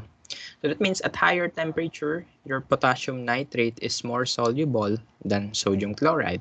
But at lower temperature, your sodium chloride is more soluble than potassium nitrate. Okay? So, ano mangyayari kapag bumaba yung solubility ng solids, no? What happens kapag bumaba ang solubility ng solids is that they crystallize, namumuo sila. Okay? So, yun yung reason kung bakit, kunwari, maglagay kayo ng sugar water sa ref. May namumuo dong crystals ng solid, no? For example, sa arnibal din, ilagay mo sa freezer, mamumuo yung asukal, di ba? Ganon yun kasi. The solubility of some compounds decreases as you decrease the temperature, no? Okay, so iba-iba yung kanilang solubility. So, ano yung konsepto ng fractional crystallization? Okay, you can separate your mixtures by using the idea of their differing solubilities at different temperatures, no? So, ito, side kwento lang to. Suppose you have 90 grams of potassium nitrate with 10 grams of sodium chloride na contaminated na. Okay? So, if you want to separate the two, you can do fractional crystallization. So, i-dissolve mo yung iyong solution, itong mixture na to, dissolve mo yan sa water at 60 degrees Celsius. Okay? So at 60 degrees Celsius, matutunaw ba lahat ng potassium nitrate mo? Yes, matutunaw yan lahat. Kasi tignan mo yung limit, no? Di ba 100 grams, 100 ml tayo. 100 ml ang water. So, ang kaya tunawin ng water ay 112 grams ng KNO3 and 90 tayo. So, basically, matutunaw lahat ng potassium nitrate. Yung NaCl, lahat ba yan matutunaw? Ganun din. Yes, yung sagot. Kasi at 60 degrees Celsius, the solubility of sodium chloride in water is 38 grams. No? So, ibig sabihin, yung 10 grams ng NaCl, matutunaw yan lahat. No? Kasi undersaturated siya. No? Unsaturated. No? Okay? So, parehas tayong may unsaturated solution of potassium nitrate and sodium chloride. So, pag 60 degrees Celsius, lahat yan tunaw. Then, ano gagawin mo? You cool your solution. Lagay mo yan sa ref. Lagay mo yan sa freezer. What happens kapag nilagay natin sa freezer yan? Okay? So, ang trend ng kanilang solubility, nagpapalit. No? So, instead ng potassium nitrate yung pinaka-soluble, pag naging 0 degrees yan, siya yung pinaka-least soluble na. Yung water, mataas pa rin yung sodium chloride, mataas pa rin yung solubility niya. Okay? So, ganun yung idea. So, ano mangyari kapag nag-freeze ito sa 0 degrees Celsius? Sino yung mamumuo? Tignan natin. Ang solubility ng potassium nitrate ay 112 grams kapag 60 degrees Celsius. Pero kapag yan ay nag-0 degrees, 12.1 grams na lang, yung pwede ma-dissolve. Ang tanong, ilang KNO3 meron tayo? 90 grams, di ba? Only 12.1 gram nun ang matutunaw. Okay? So, only that portion ang matutunaw. So, ano nangyari sa natirang KNO3? Mamumuo yun. Okay? Mamumuo yung natirang KNO3 kasi hindi na siya kaya i-dissolve ng tubig at 0 degrees Celsius. How about NaCl? Okay, so tignan natin. Sabi natin we have 10 grams of NaCl and they will dissolve totally, no, at 60 degrees Celsius. And nung binabaan natin yung temperature, what happened? So the solubility of NaCl also decreased but by just a small fraction. So from 38 naging 34.2 lang. Around 3.8 grams lang yung nabawas. Ilang grams ng NaCl meron tayo? 10. So sa tingin nyo, tunaw pa rin ba yung NaCl dito? Yes. No? Kasi the water can still dissolve more NaCl. Meron lang tayong 10 grams eh. So that means, no, pag ang ating solution na to, nilagay natin sa freezer, ang mamumuo doon ay yung KNO3. Okay? Lahat ng NaCl ay matitira pa rin sa solution kasi kaya pa rin siya tunawin ng water at 0 degrees Celsius. Pero yung potassium nitrate, only a small fraction of it will be dissolved. 12 grams lang yung pwede ma-dissolve. Yung remaining 78 grams, mamumuo yun. Okay? So, yun yung concept ng fractional crystallization. So, kapag namuo yun, kukunin mo na yun, pure potassium nitrate na yun. Okay? Ngayon naman, tapos na tayo sa, sa solid solubility. Punta naman tayo sa gas solubility. Okay? Ang trend naman sa solubility ng gases with increasing temperature ay pababa na. So, the higher the temperature, the lower the solubility of your gases. No? So, ganun. That's why, kapag tag-init, no, kapag summer, madalas natin mabalitaan yung fish kill. Yung namamatay yung isda. Bakit? Kasi, sabi nila, mababa ang dissolved oxygen. Okay. So, kasi sa tubig, may oxygen dyan na nakahalo. No? Oxygen gas. Kapag malamig, mataas yung concentration ng oxygen sa liquids nyo. Pero kapag yan ay tag-init, no, bababa yung solubility ng gas na yon sa liquid ninyo. Bakit? Kasi yung init, tandaan nyo, yung heat energy, yung mataas na temperature, that can cause your gas molecules to escape, no? So, onting increase lang sa temperature, mas magiging magalaw yung gas particles. So, mas mabilis siya makatakas sa liquid. So, that means the solubility of gases really decreases as you increase the temperature. Okay? So, kapag mainit, yung gases, mas mabilis, mas magalaw, pwede siyang tumakas sa liquid nyo. Okay? So, yun dahilan din kung bakit ang soft drinks ay hindi na masarap kapag mainit, no? Kasi, yung carbon dioxide sa soft drinks, kumakawala, no? Yung carbon dioxide kasi sa soft drinks, yun yung nagpapasarap. Yun yung nagbibigay ng characteristic taste niya. Yung fizzy taste, no? Parang bumubula-bula, no? So, yun. Pero pag mainit yung soft drinks natin, ano nangyayari? Yung carbon dioxide, kumakawala yan. Nawawala yan sa liquid part, no? So, ibig sabihin nun, hindi na siya masarap. Lasang asukal na lang, 'di ba? So, yun yung idea. Kaya kailangan malamig yung soft drinks para yung carbon dioxide humalo ng maigi sa liquid. So, masarap siya. Pag hindi siya malamig, so lasang asukal lang siya. Pangit yung lasa. Okay. So, yun yung mga phenomena sa paligid na pwede natin i-relate dito. And the pressure and the solubility of gases can be described by an equation, Henry's law. No? So, nasabi sa Henry's law, the solubility of gas in a liquid is proportional to the pressure of gas over the solution. So, ibig sabihin, the higher the pressure of your gas, the higher the concentration or the higher the solubility of your gases. No? And that is given by the equation C equals Kp, where C is the concentration of your gas na dissolved sa inyong liquid. P is the pressure of gas in a solution, and K is the proportionality constant, okay, or the Henry's law constant. Ano lang konsepto dito ni Henry's law? Sabi niya, yung ating gases daw, pwede mo mapataas yung solubility niya as long as you increase the pressure. Okay? That's why kung yung aquarium, kung mabansa niyo yung aquarium, meron siyang bubbles, no? Yung hangin, 'di ba, binabubble yun sa ilalim. Okay, bakit? Kasi by introducing bubbles of air, you are increasing the pressure ng air, no, sa inyong liquids.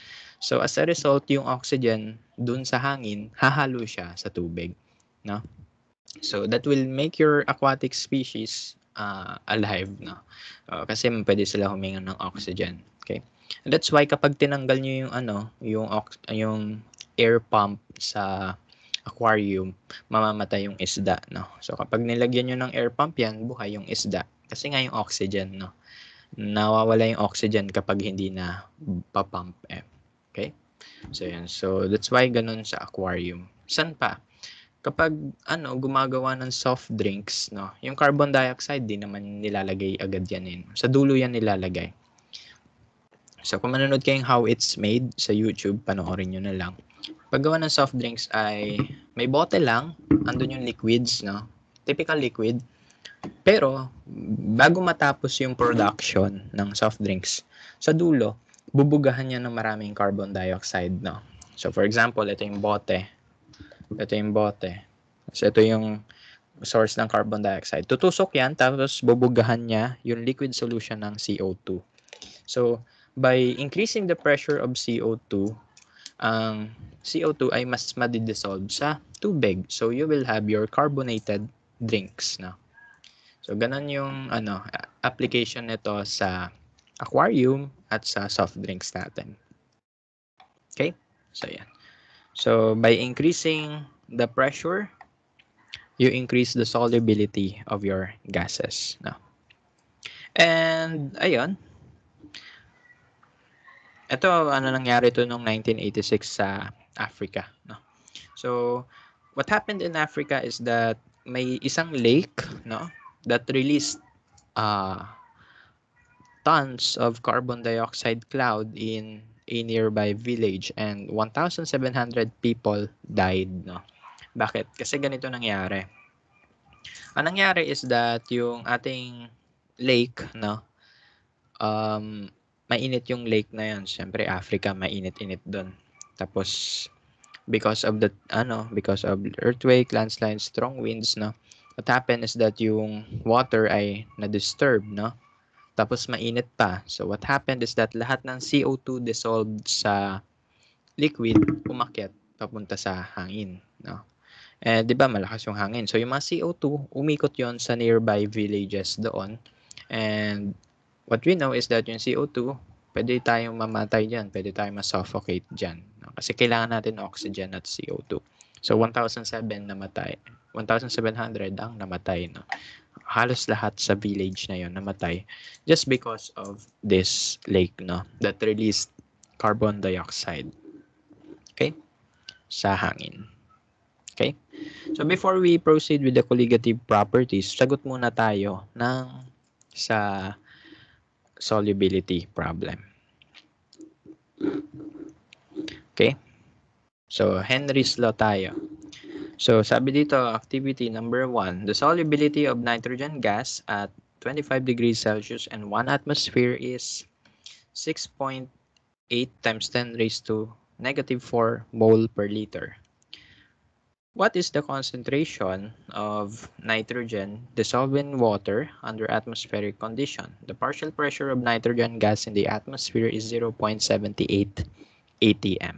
Okay? So yung first problem, ano yung kwento niyan? It tells us about the solubility of nitrogen gas at 1 atmosphere. Okay? So we can use the Henry's law constant dyan. We can use the Henry's law equation. So ano sabi sa first sentence? Yung solubility daw ng nitrogen gas at 25 degrees Celsius and 1 atmosphere is 6.8 times 10 raised to negative 4. So 6.8 times 10 raised to negative 4 molar molar concentration of nitrogen gas will be dissolved if the pressure of the nitrogen gas in the air is 1 atm now. So 1 atm. Ngayon, hanapin natin yung constant ng Henry's law, the Henry's law constant. So paano yan? You just divide it by atm, 1 atm. Okay? So to get the Henry's law constant, so you just divide it by 1 atm. So K is equal to 6.8 times 10 raised to negative 4 mole per liter atm or molar per atmosphere. Okay? So yun lang yung gusto natin sa first sentence. Hanapin yung Henry's law constant. Pero kung given na yun, wala ka nang gagawin na ganito. Okay? So after solving for the Henry's law constant, sagutan natin yung next sentence. What is the concentration of nitrogen dissolved in water under atmospheric condition? The partial pressure of nitrogen gas in the atmosphere is 0.78 atm. So hanapin daw natin yung concentration given na ang pressure ay mababa. 0.78 lang yung pressure ng nitrogen gas. So C is equals to Kp.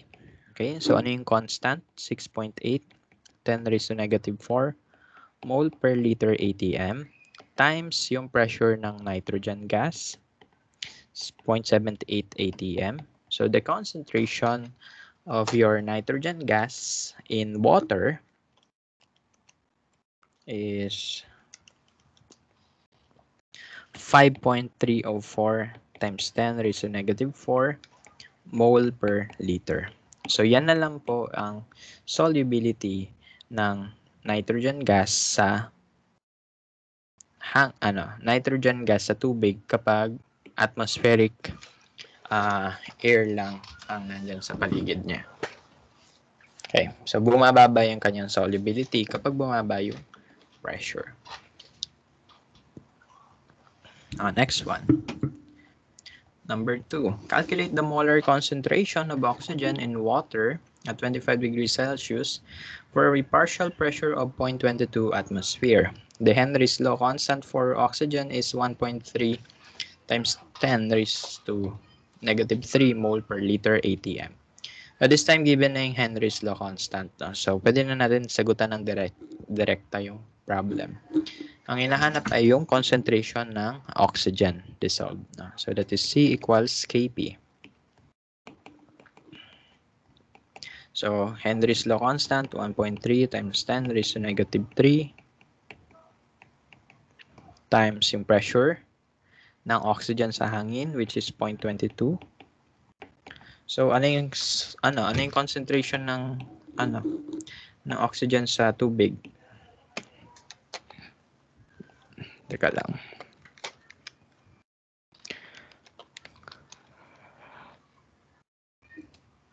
So that is 2.86 times 10 raised to negative 4 mole per liter. So ganyan karami yung oxygen gas sa tubig, no? Pwede mo pa yan ma-increase, no? If you bubble your water with more air or more oxygen gas, pwede yan. Number 3, which of the following gases has the greatest Henry's law constant in water at 25 degrees Celsius? Methane, neon, hydrochloric acid, and hydrogen gas.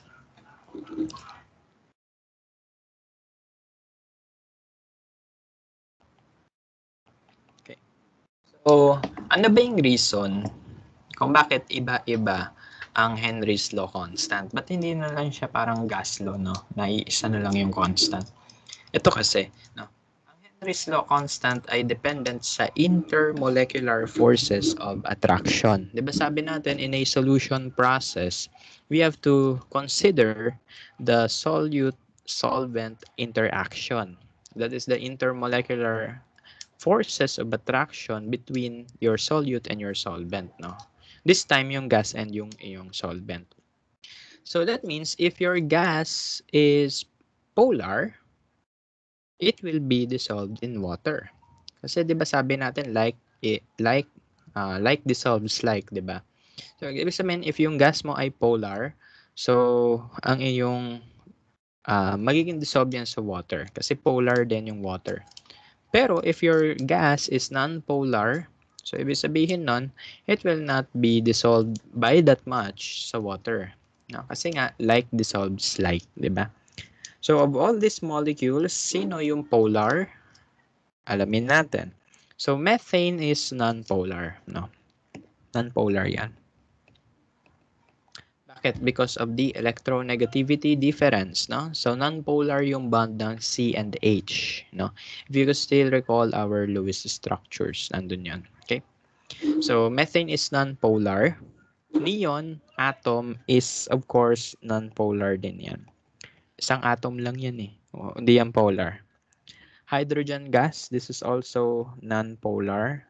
Dalawang H atom, kunin mo electronegativity difference. Ang sagot ay 0. Okay? So hindi siya polar. How about HCl? Ito yung polar na gas, no? So that means HCl will have the greatest Henry's law constant.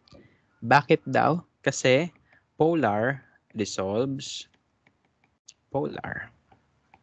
Okay? O kaya like dissolves like, no? Polar yung HCl, polar yung water, so they will really dissolve, no? Dissolve nila yung isa't isa. Okay, so, yan. And then, we will proceed with the last part of our discussion. Lapit na matapos. Which is on colligative properties. No? When we say colligative properties, the word colligative refers to the collective properties of your solution. No? Pinagsama-samang property ng solution. Okay? Of non-electrolyte solution tayo this time. Okay? So, colligative properties are properties of solution that depends on the amount of your solute, no? Or the nature of your solute particles, no? So, ano-ano yung mga colligative properties natin? First one, we have vapor pressure lowering, okay? Given by the Raoult's law. Bago tayo tumuloy dyan, saan ba ang application nito? Ang application nito ay marami, no? For example, pag nagluluto tayo ng pansit, no? Pansit canton o kaya ng pasta, bakit kaya naglalagay ng asin? Ba't tayo gumagawa ng solution na may asin? Kasi colligative properties ang sagot doon. Okay? O mamaya malalaman nyo kung bakit. Bakit kailangan yung kalsada sa United States, no? Ba't siya kailangan lagyan ng asin din? Ang sagot doon ay colligative properties din. Okay? But yung sasakyan, kailangan lagyan ng special na liquid. Hindi pwede yung tubig lang. Kasi colligative properties uli yung sagot doon. Okay? So, isa-isahin natin yun mamaya na. So, punta muna tayo dito sa vapor pressure lowering. Kasi ito yung magiging sagot sa ibang questions na sinabi ko kanina. Okay?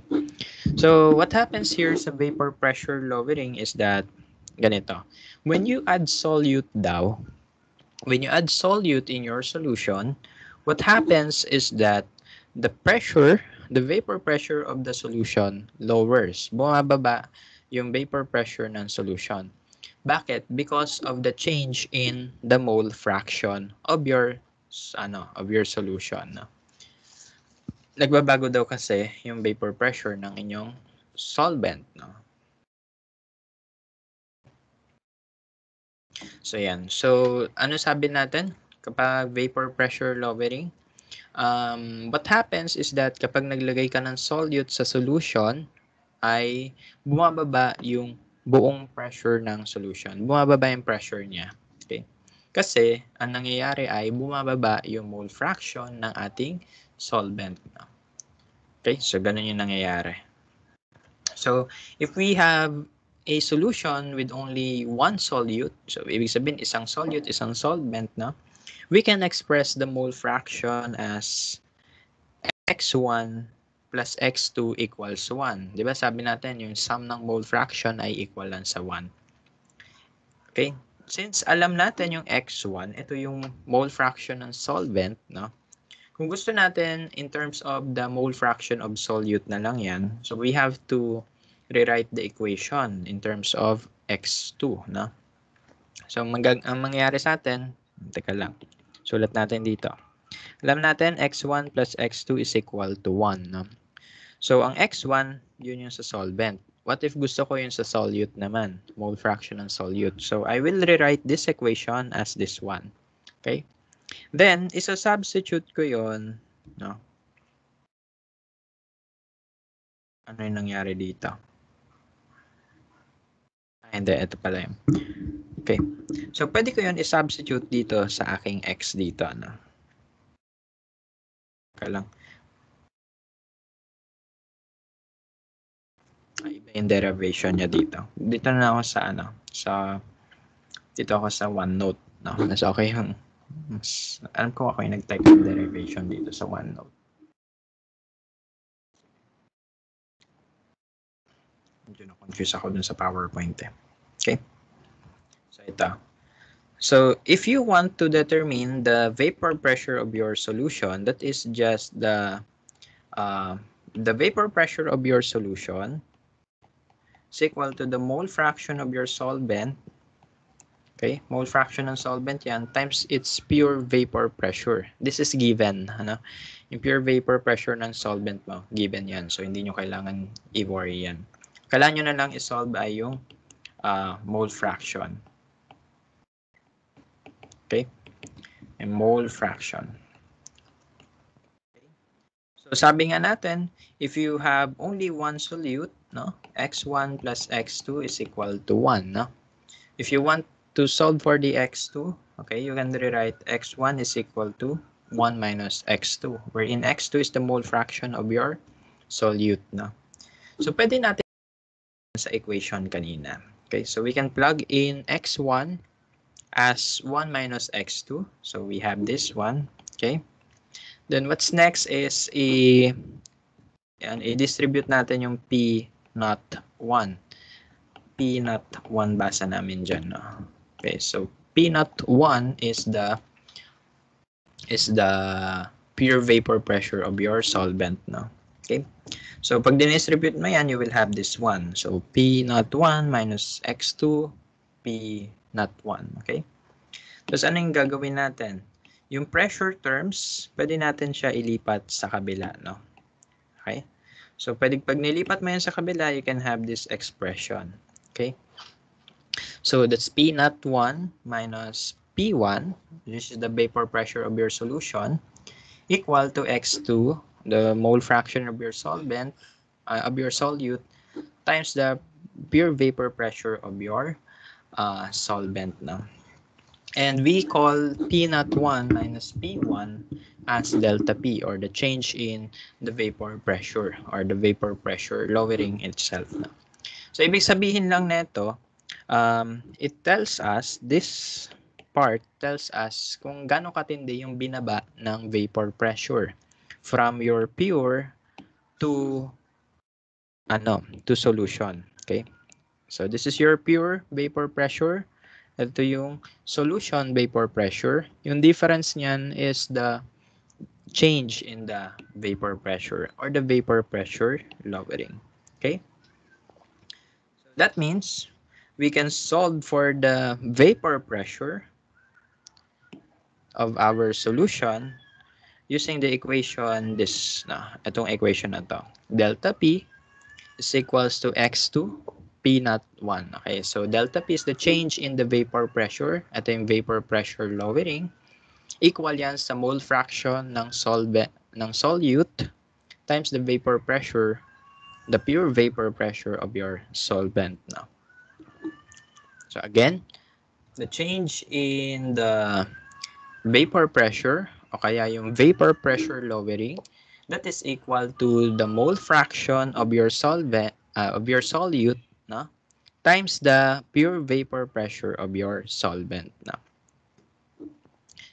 If ever na ang ating solution ay parehas sila volatile, ibig sabihin they both exert vapor pressures, we can use the Dalton's law, wherein we can add the vapor pressure of substance A, of your solute na volatile, and the vapor pressure of your volatile solvent, no? So, substance B. So, pwede mo pag-add yan. So, you will have this modified equation. However, di na natin gagawin yan. So, okay na tayo dun sa Raoult's law lang. Okay? So, ganun lang. Yan lang.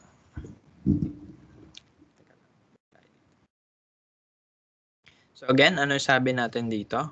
Sabi natin sa Raoult's law, the vapor pressure of your solution depends on the mole fraction of the solute dissolved in your solution.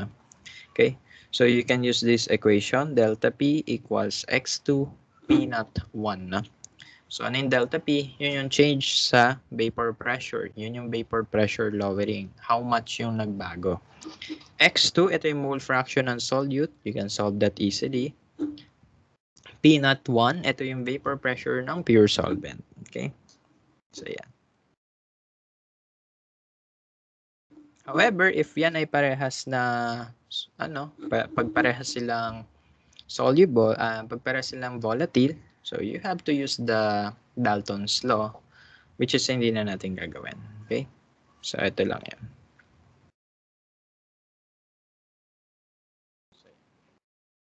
So, ito yung Dalton's law derivation. In case na yung gas A and yung gas B nyo, parehas silang volatile. That means they both exert pressure. Parehas silang nag-evaporate. No?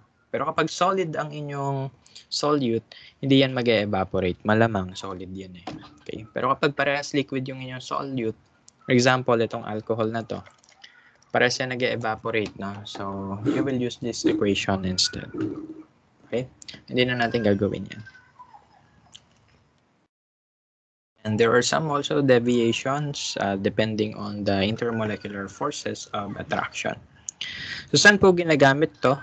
We can use the vapor pressure lowering in fractional distillation. Pwede natin mapaghiwa-hiwalay depending on your changes sa kanilang intermolecular forces. So, yan. Palitan mo lang yung concentration ng isang substance, mag-evaporate agad yung isang molecule. So this is used by chemical engineers to separate mixtures ng liquids to purify liquids. Anyway, gamitin natin yung vapor pressure lowering. Vapor pressure of a solution made by dissolving 218 grams of glucose, 180.2 grams per mole, in 460 ml of water at 30 degrees Celsius. What is the vapor pressure lowering? The vapor pressure of pure water at 30 degrees Celsius is 31.82 millimeter mercury. By the way, yung millimeter mercury, okay na yan. Hindi mo na yung convert to ATM. Okay? So, hanapin daw natin yung vapor pressure ng solution after you dissolve your glucose sa water. Okay? So, anong equation pwede gamitin? Delta P equals mole fraction ng solute times the pure vapor pressure of your solvent, no? Solvent. Lagay ko solvent. Or H2O. Ngayon, paano sinusolve yung mole fraction ng solute? That is the mole ng glucose divided by the mole of glucose plus the mole of water times the pure vapor pressure of your water. Ngayon, substitute na lang. Ano yung mole ng glucose? That's 218 grams divided by the molar mass.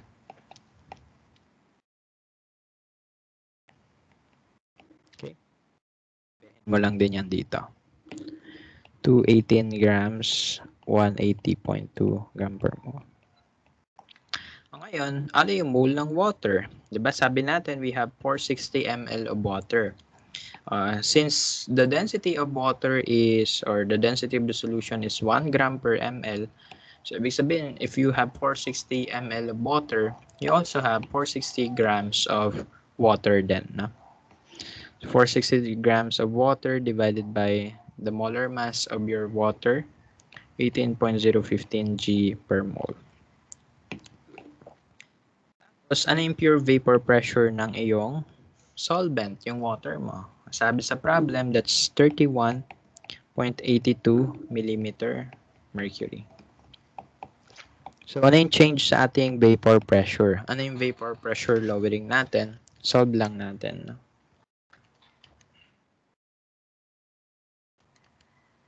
To 18, 180.2.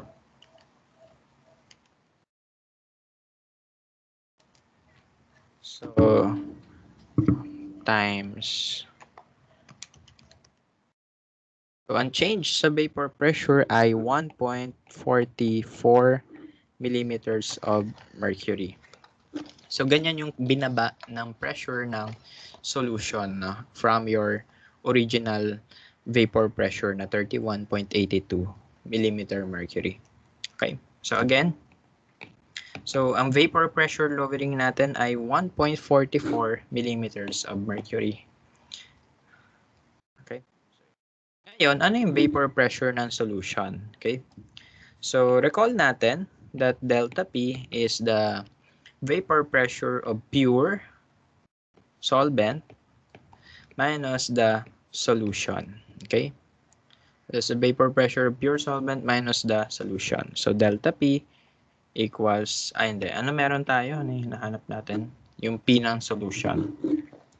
So, yung P ng solution, solve natin yan. So, P solution is equals to, modify lang natin yung equation, P not solvent minus delta P. That's 3182 minus 1.44 millimeter mercury. So, ang final pressure ng solution ay niya ay 30.38 millimeter mercury. So, ano yung patunay na? Ano yung significance nito? Ang significance niyan is that kapag naglagay ka daw ng solute sa iyong solution, bumababa yung vapor pressure ng ating solution. So, from 31 mmHg, naging 30 na lang siya. Okay. So, ganun lang. So, bumababa ang vapor pressure ng solution as you add solutes. No? Ngayon, anong relation yan sa mga pinagsasabi ko kanina na, pinagsasabi ko na bakit kailangan ng asin sa pasta? Bakit yung yellow sa kalsada sa United States nilalagyan ng asin, no? Kasi ganito. Depending on the changes sa ating vapor pressure, pwede tayo magkaroon ng tinatawag na boiling point elevation and freezing point depression. Okay? So when you say boiling point elevation, tataas yung boiling point. Okay? Pag sinabi natin freezing point depression, bababa yung freezing point. No? Okay, so imagine natin yung boiling point elevation. So, bakit tayo naglalagay ng asin sa pasta pag nagluluto? Bakit tayo naglalagay ng asin sa tubig pag nagluluto ng pasta? Okay? Ang sagot doon is para yung ating tubig hindi siya agad mag-evaporate. No? Kasi what happens when you add your your solute sa ating solution, bumababa yung vapor pressure. When we say bumababa yung vapor pressure, what happens is that ito yung ating phase diagram, kung naaalala nyo pa. Ito yung liquid gas curve, no? Pati yung solid liquid curve. Okay? So what happens dito is that yung pressure, di ba bumababa yung pressure?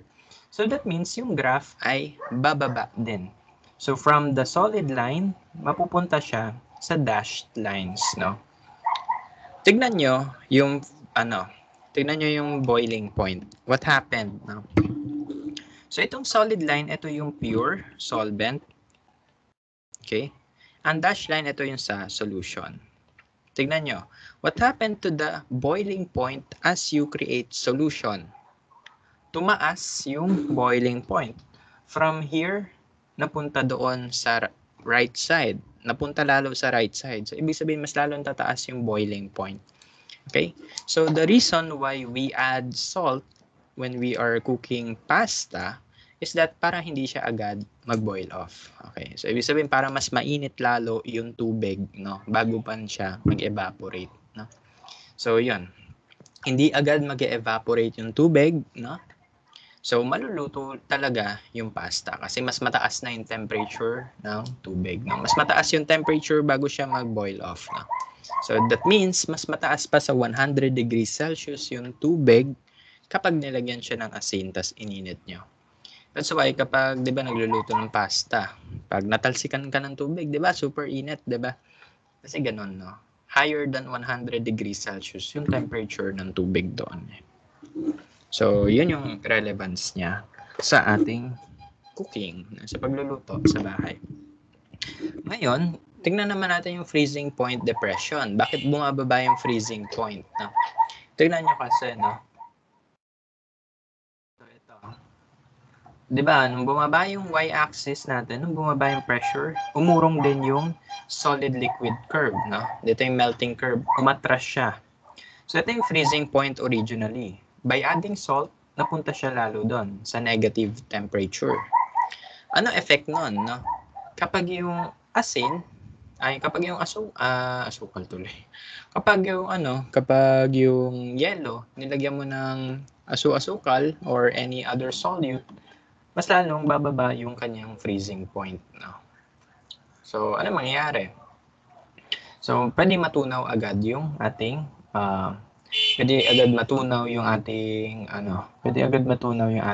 ice, no? Kaya ginagamit yan sa United States, no, to defrost yung kalsada. Okay? O kunwari 0 degrees sa paligid, edi mag-yellow yung tubig. Lagyan mo ng asin yan, ano yung magiging freezing point ng tubig? Less than 0 degrees. So, ibig sabihin matutunaw yung yellow sa kalsada. Okay?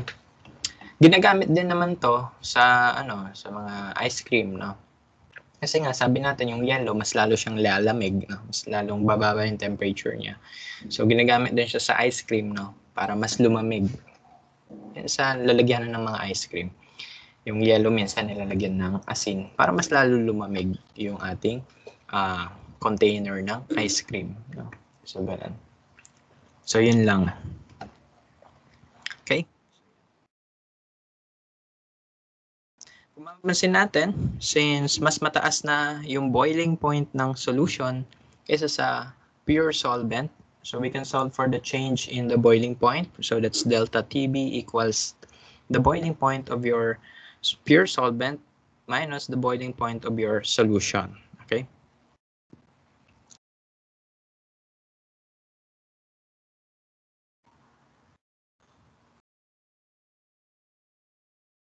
Teka lang. Feeling ko may typo sa PowerPoint. Check ko yung ating handouts. Yung handouts ako yung nag-type nito eh. Yung PowerPoint hindi.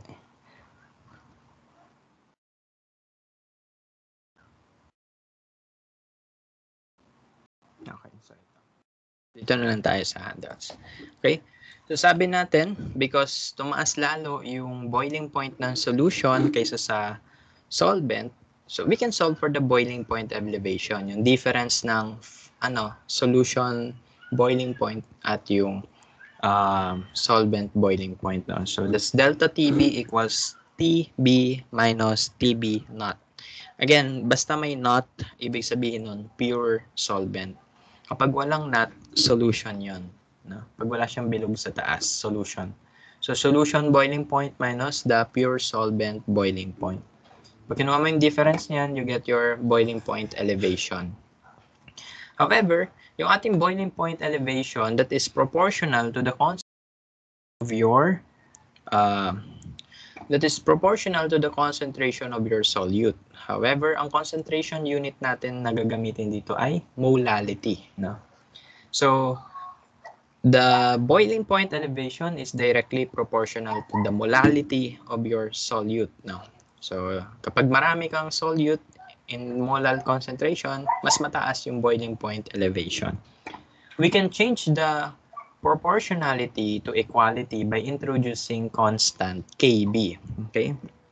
So Kb is the boiling point elevation constant or the ebullioscopic constant, and the unit is degrees Celsius per molal. For every substances, iba-iba yung kanilang Kb. Okay? So, ganun. So, sa freezing point depression naman, sabi natin, yung freezing point ng solution ay mas mababa kaysa sa freezing point ng solvent, no? So, to solve for the change sa freezing point, that's delta TF equals the pure freezing point of your pure solvent minus the freezing point of your solution. Okay, so just use this equation. And we can also say that the changes or the changes in the freezing point, no, is directly proportional as well to your molality, okay? To the molality of your solute, no?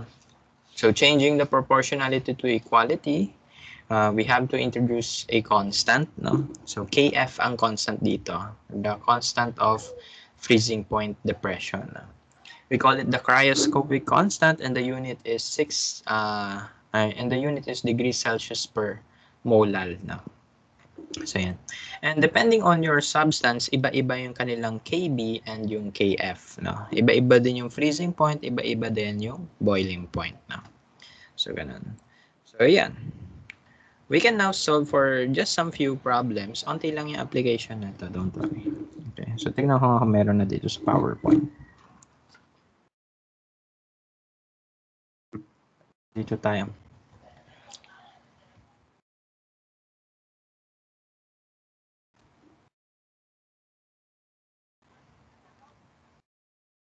Kalang.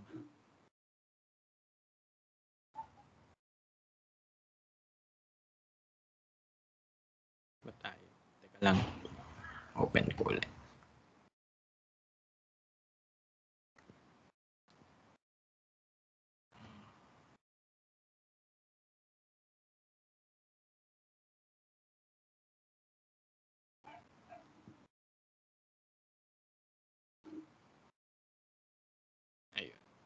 Sabi ko nga, last time, kanina lang pala, sabi ko nga sa inyo na yung ating freezing point and yung boiling point ng ating substances ay iba-iba. So that means their ebullioscopic constant and the cryoscopic constant are also different. Yung Kb and yung Kf nila. So you have to check kung ano yung sinasolve nyo, kung freezing point or boiling point. No, changes. No? Kasi magkakaiba yung constant na gagamitin dyan. So let's take this example. What is the freezing point of a solution containing 748 grams of ethylene glycol or antifreeze in 3,202 grams of water? The molar mass of ethylene glycol is 62.01 grams per mole. So ang hinahanap dito ay yung freezing point ng solution. Okay? So to solve for the freezing point of the solution, you have to solve first for the delta TF. No? It is always the delta TF yung nasa-solve first. No?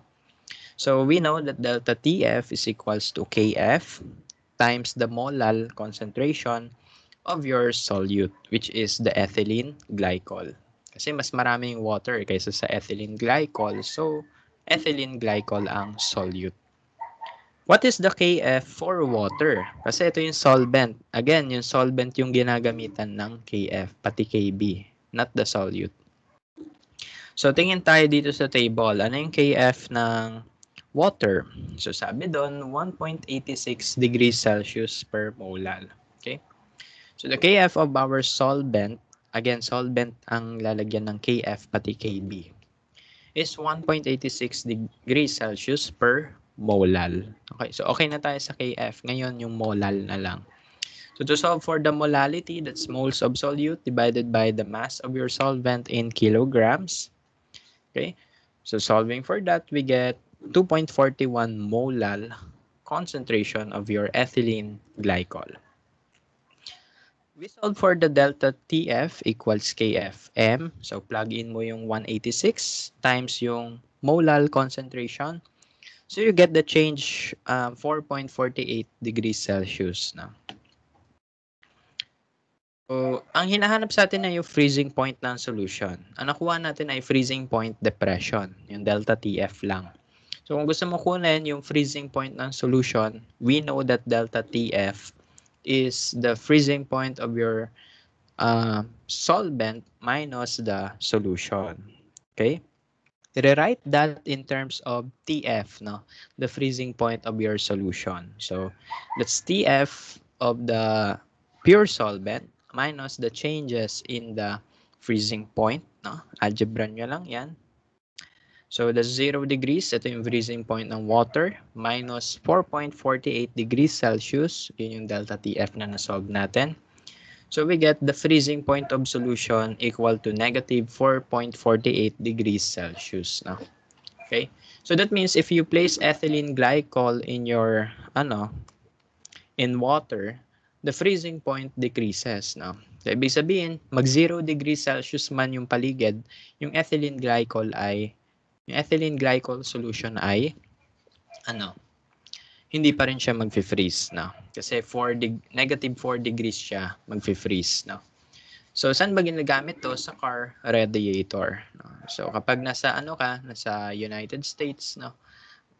Or nasa Canada, or nasa Siberia, malamig doon, no? So, kapag yung inyong car radiator, yung tubig doon ay nag-freeze, hindi gagana yung sasakyan nyo. So, that's why you have to use antifreeze, no?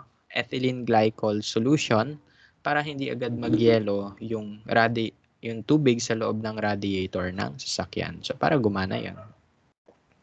Okay? So, yan. So, ganyan lang naman yung mga problems dito. So, more on algebra na lang. So, yan. Kuha pa tayo ng ibang problems.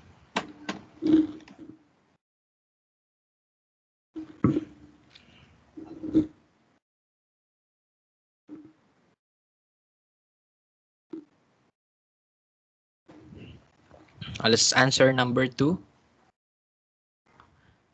A 7.85 gram sample of a compound with empirical formula C5H4 is dissolved in 301 gram of benzene. The freezing point of solution is 1.05 degrees Celsius below that of pure benzene. What are the molar mass and the molecular formula of this compound? Okay? So, tagalugin natin yung kwento. Sabi dyan, may compound ka daw na nilagay sa solution ng benzene.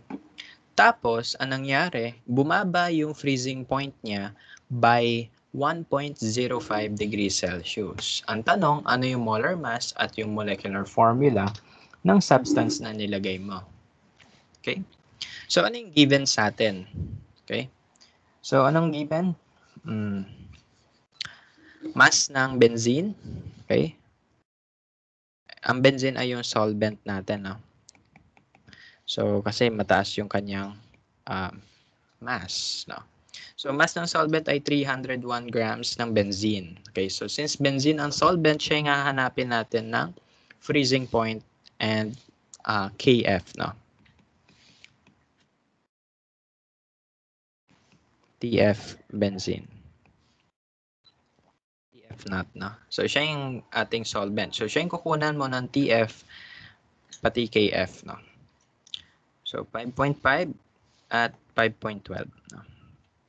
So, 5.5 degrees Celsius ang freezing point ng benzene. Ang kanyang KF ay 5.12 degrees Celsius per molal. Okay? So, again, yung solvent yung kinukunan ng KF at KB.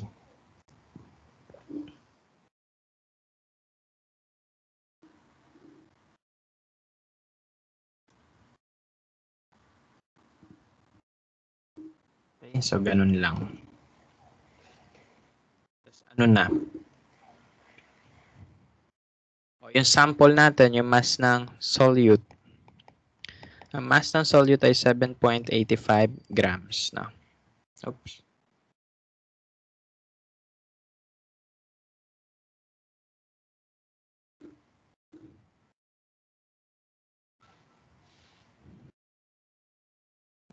.85 grams. No?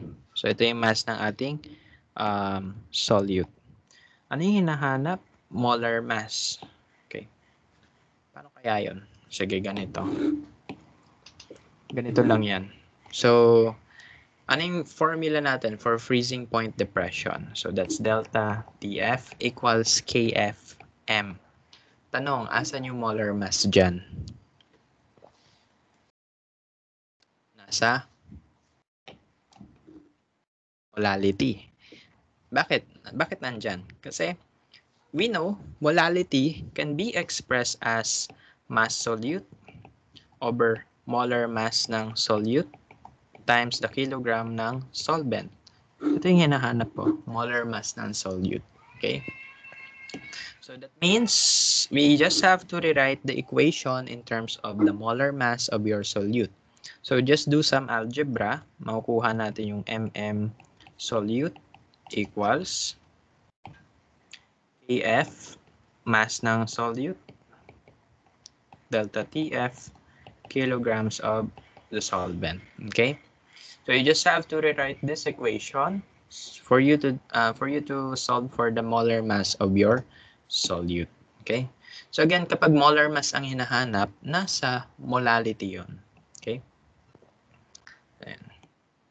Ganyan sa quiz eh. Kapag molar mass ang hinahanap, nasa molality yon. Okay? So let's solve for the molar mass ng solute. Okay? So what is the KF? That's 5.12 degrees Celsius per molal. What is the mass of the solute? 7.85 grams. No? Delta TF is yung change sa freezing point. Ano yon? 1.05 degrees Celsius. Ano yung kilogram ng solvent? Yung benzene. Ang kilogram ng solvent ay 0.301 kilogram. So, ang molar mass ng solute, solve na lang natin.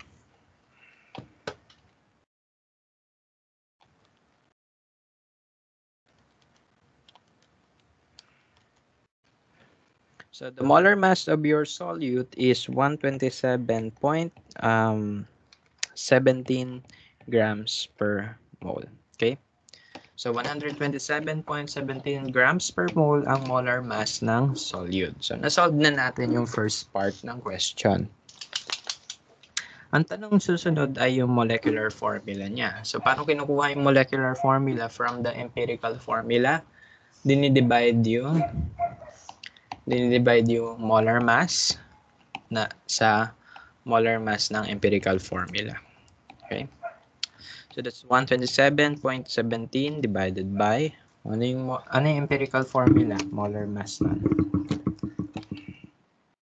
So 5, 12.011, 1.008 times 4.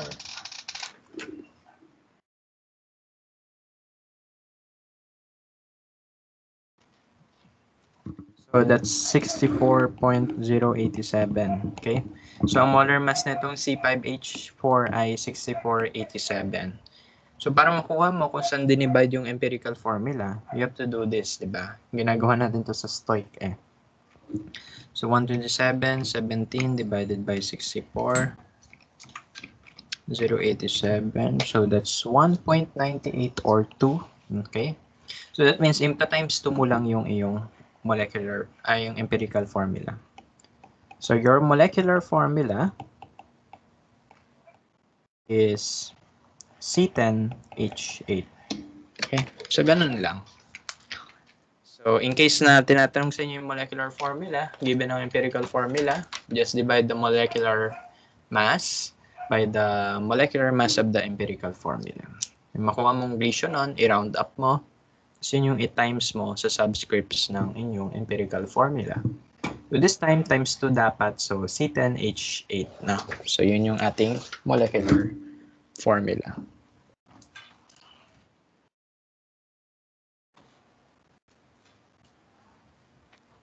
Okay. Next one. So the next one is osmotic pressure. So ano yung osmotic pressure? This is the pressure due to the concentration gradient, no? So osmosis is a process, no, in which your solvent molecules will travel through different barriers or different membranes, no, in order to equalize the concentration. Okay, so for example, we have here a solution. In between them, we have a semi-permeable membrane. On the left side, yun ay dilute. Ibig sabihin, onti yung ating solute dyan. So, ano mangyayari? Yung ating water, magta-travel siya towards sa more concentrated side, no? So, as it travels towards the most concentrated side, yun yung osmosis, no? Ano yung purpose? Bakit may osmosis? Ba't kailangan yung tubig pumunta sa more concentrated side? The reason is para ma-equalize yung concentration, no? Para magkaroon ng equilibrium, magkaroon ng balance sa concentration ng ating solutions, no? So what is a semi-permeable membrane? So when you say semi-permeable membrane, that is a membrane or a boundary that only allows your solvent molecules to travel, not the solvent molecules to travel, not the solute, no? So baka nabaliktad ako sa sinabi ko. Again, pag sinabing semi-permeable membrane, ang nangyayari ay yung ating solvent, yun yung magta-travel, no? Hindi yung solute, no? Okay? So as your solvent travels through a semi-permeable membrane to equalize the concentrations, merong osmotic pressure doon na exert, no? So may push yung liquids papunta doon. So as a result, kapag nag-equilibrate sila, mangyayari, yung water mapupush papunta doon due to equilibrium, no?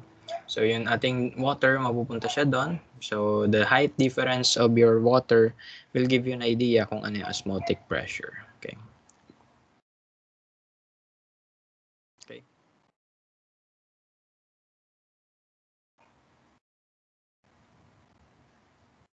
So to solve for the osmotic pressure, we can use the formula pi is equal to mRT.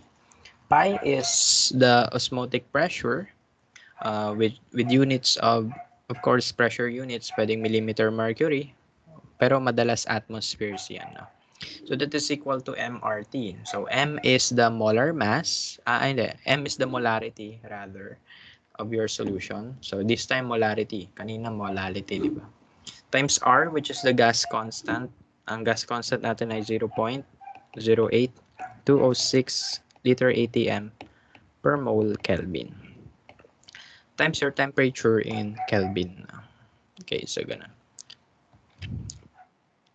If itong application natin ay yung sa cell natin, no? So, makikita natin yung osmosis in action kapag yung ating red blood cell ay nilagay natin into a different different solutions. No? For example, if we have an isotonic solution, meaning ng iso ay equal concentrations, na isotonic equal concentration. So if our red blood cells are in isotonic solutions, no, ibig sabihin, the concentrations all throughout the surface of your red blood cell and inside the red blood cell ay equal, no. So ibig sabihin yung ating red blood cell ay normal ang shape, no. If we have a hypotonic solution, what happens here is that mas maraming water sa labas kaysa sa loob ng ating cell. Okay? Ibig sabihin, dilute yung concentration sa labas, yung sa loob, mas concentrated. So what will happen is that in order to balance the concentrations, your water molecules will go inside your cells. So what will happen is that magkakaroon tayo ng pag-bloat ng red blood cell. So, tataba yung red blood cell. Ginagawa natin yun ng high school, di ba? Yung ating red blood cell, papatakan natin ng isotonic solution, hypotonic solution, and hypertonic solution. Pag nilagay mo yung hypertonic solution, dilute solution yon, tataba yung inyong red blood cells. Kasi, mas concentrated sa loob ng cell kaysa sa labas. So, yung tubig sa labas, papasok sa loob ng cell. So, tataba yan. Okay? Pag hypertonic solution naman, yung concentration sa labas ay mas mataas kaysa sa loob ng cell. So what will happen is that the water molecules inside your cell will escape, no? Papunta sa labas, no? So as a result, your cell will shrink, no? So magiging kulubot yung inyong red blood cells. Okay? So ganun lang yung concept ng osmosis. Okay? So solve tayo ng isang osmosis problem dito. Isa lang, no?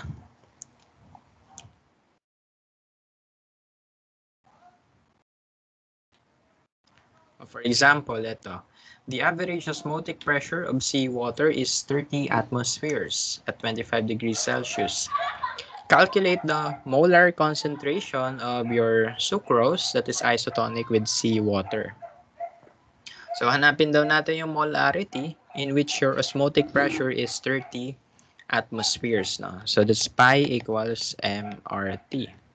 So, we are solving for the molarity. So, that is pi over RT. Okay, so that's osmotic pressure divided by the gas constant and the temperature.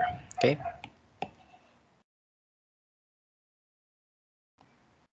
So, ganun lang yung gagawin natin. So, to solve for the molarity, you have your osmotic pressure, which is 30 atm. Gas constant, which is 0.08206 liter atm mole Kelvin, times the temperature, which is 25 degrees Celsius or 298.15 Kelvin. So, solving for the molarity. So, ano daw yung molarity na yan? That is isotonic with seawater. No? Osmotic pressure. So, that's 123 molar concentration or mole per liter.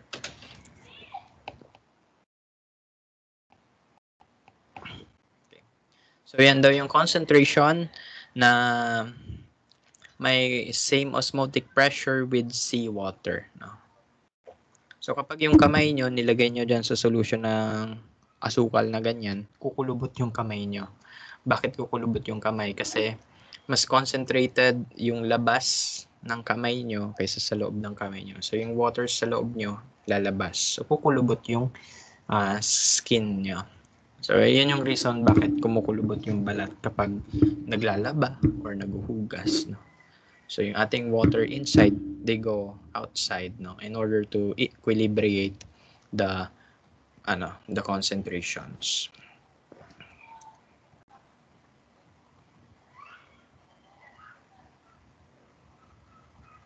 Kunwari, sagot pa tayo, number 3 naman. So, a 202 ml benzene solution containing 2.47 grams of an organic polymer has an osmotic pressure of 8.63 millimeter mercury at 21 degrees Celsius. So, calculate the molar mass of the polymer. So, this is still osmotic pressure kasi nasa word naman, osmotic pressure. No? So pi is equal to mRT. Question, asaan ang molar mass? No?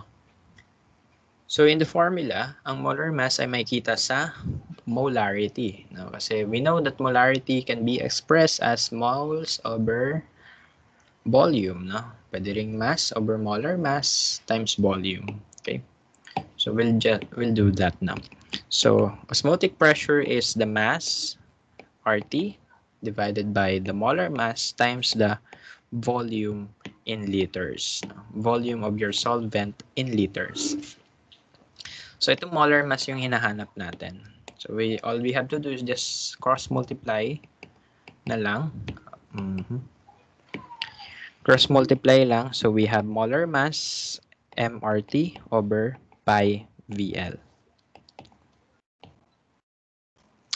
So 2.47 grams times gas constant 0.08206 LATM mole Kelvin 21 degrees.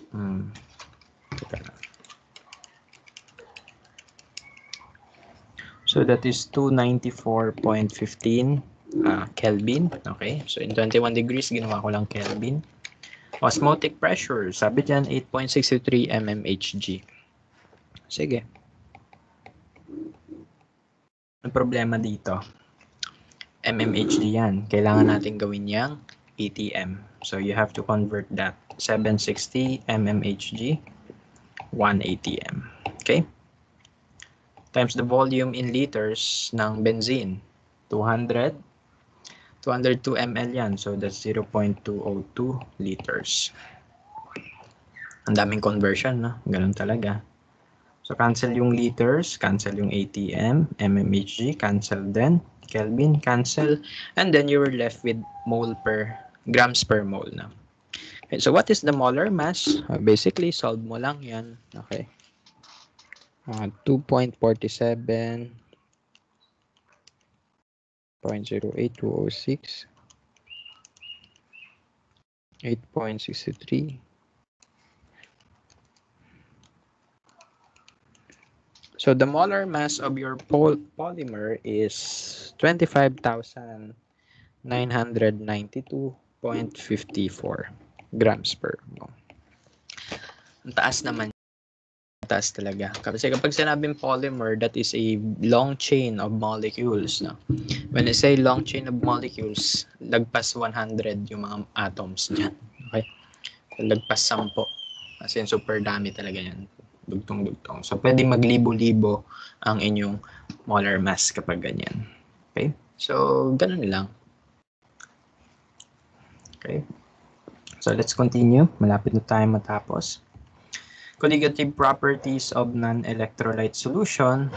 Okay, so ito yung summary natin. Ito yung formula na pwede natin gamitin. So, boiling point, the vapor pressure lowering.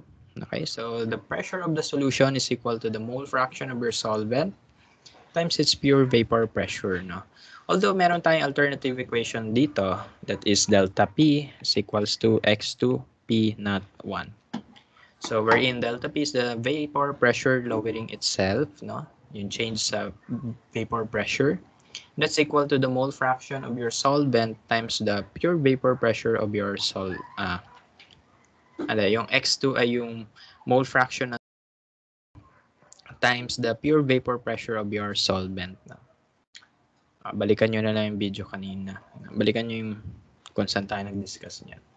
Boiling point elevation naman, this is a product of the vapor pressure lowering as well as the freezing point depression. Kasi bumaba yung vapor pressure, di ba? So that means na-adjust yung boiling point pati yung freezing point. So to solve for the changes in the boiling point, so that's delta TB equals KB times M, where delta TB is the change in the boiling point, and KB is the boiling point elevation constant or the ebullioscopic constant. M is the molality. So freezing point depression, ganun din, since may pagbabago sa freezing point ng ating solution, pwede mo makuha yung difference na yan, yung pinagbago niya. So that's delta TF equals KF times the M. KF is the cryoscopic constant, M is the molality.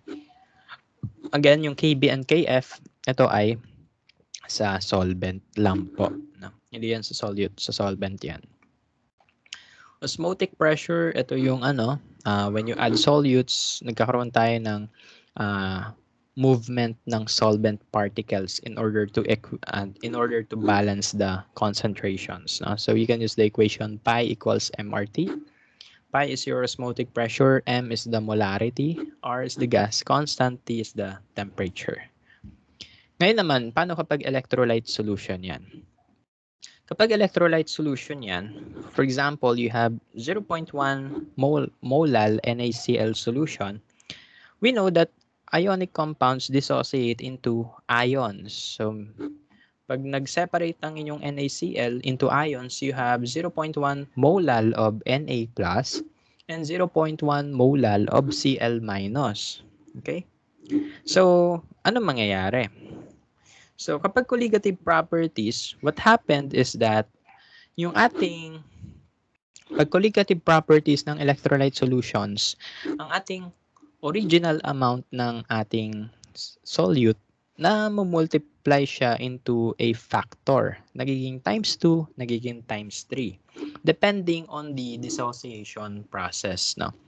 Kapag nag-dissociate ang iyong substance into 3 ions, so di times 3 yung inyong times 3 ang inyong concentration. Parang ganun yung mangyayari. Kunwari, yung iyong ionic substance, nag-dissociate siya into 4 ions, edi times 4 ang inyong concentration nun. No? The factor, yung multiplier natin, na nagsasabi kung gano'ng katindi yung pagdoble or pagtriple ng ating concentration ay tinatawag nating Van Hoff factor. So Van Hoff factor is just the ratio of the number of particles after the dissociation compared to your original amount. No? Okay? So for non-electrolytes, hindi yan magdi-dissociate. No? So walang ang Van Hoff factor niyan ay 1. No? So you have only one product, no?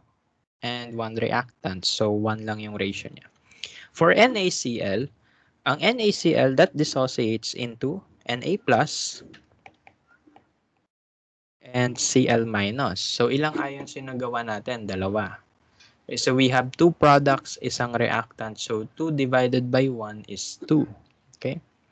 How about calcium chloride? Pag yan ay nag-dissociate, we have Ca2 plus and 2Cl minus. No? 2 Cl minus. So, ilang ions meron tayo sa product? 1 plus 2. So, may 3 tayo sa product. Ilan sa reactant? 1 lang. So, 3 divided by 1 is 3. Okay? So, basically, ang kailangan nyo lang gawin as yung ions, yung inyong ionic compound, i-dissociate nyo into ions. No? Na-discuss naman natin yan noong stoichiometry kung paano. No? So, you just have to remember kung ano yung charges nila. Okay? Then you balance the atoms. No? Okay? So, that means we have to modify our colligative property equation by introducing the Van Hoff factor I. No? Yung multiplier. Okay?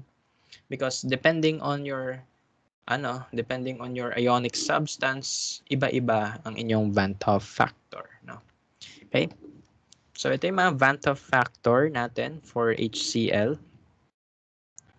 For HCl, yan ay magiging H plus and Cl minus. So, magiging 2 ions yan. So, dapat 2.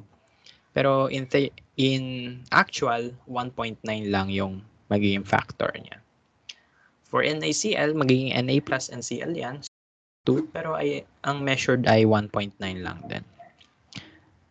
MgSO4, ideally, 2 yan, Mg2 plus and SO4 negative 2. Pero in reality, 1.3 lang talaga yan. Kasi ito ay ideal. It assumes na lahat sila magiging ions. Magsiseparate sila lahat into ions. Ito yung reality ng buhay. Which is hindi naman talaga ganun ka-ideal. Okay? Kaya mas mababa yung measured kaysa sa calculated. Okay. So let's check this one, FeCl3. Ano yung mga mapoproduce niyan? Fe3 plus and 3 Cl minus. So 4 na ions yon. Kaya ang Van Hoff factor ay 4. So, ipapasok mo lang yan dito sa mga formula na to. Okay? So, yan. Papalitan mo lang ng I. Okay? Okay, so punta na tayo sa last slides natin. Colloids, no? So, ang solution natin ay homogeneous mixture. Pero, sabi ko before, di ba, nung pinakaunang topic natin, ang substances, they can be homogeneous, pwede ring heterogeneous. Somewhere in between ay yung colloids, no? So, when you say colloids, ano yung difference niya with solution, no? So, ang colloidal particles ay mas malaki kaysa sa solute, pero hindi siya ganun kalaki in order to separate, no? In order for them to separate, no?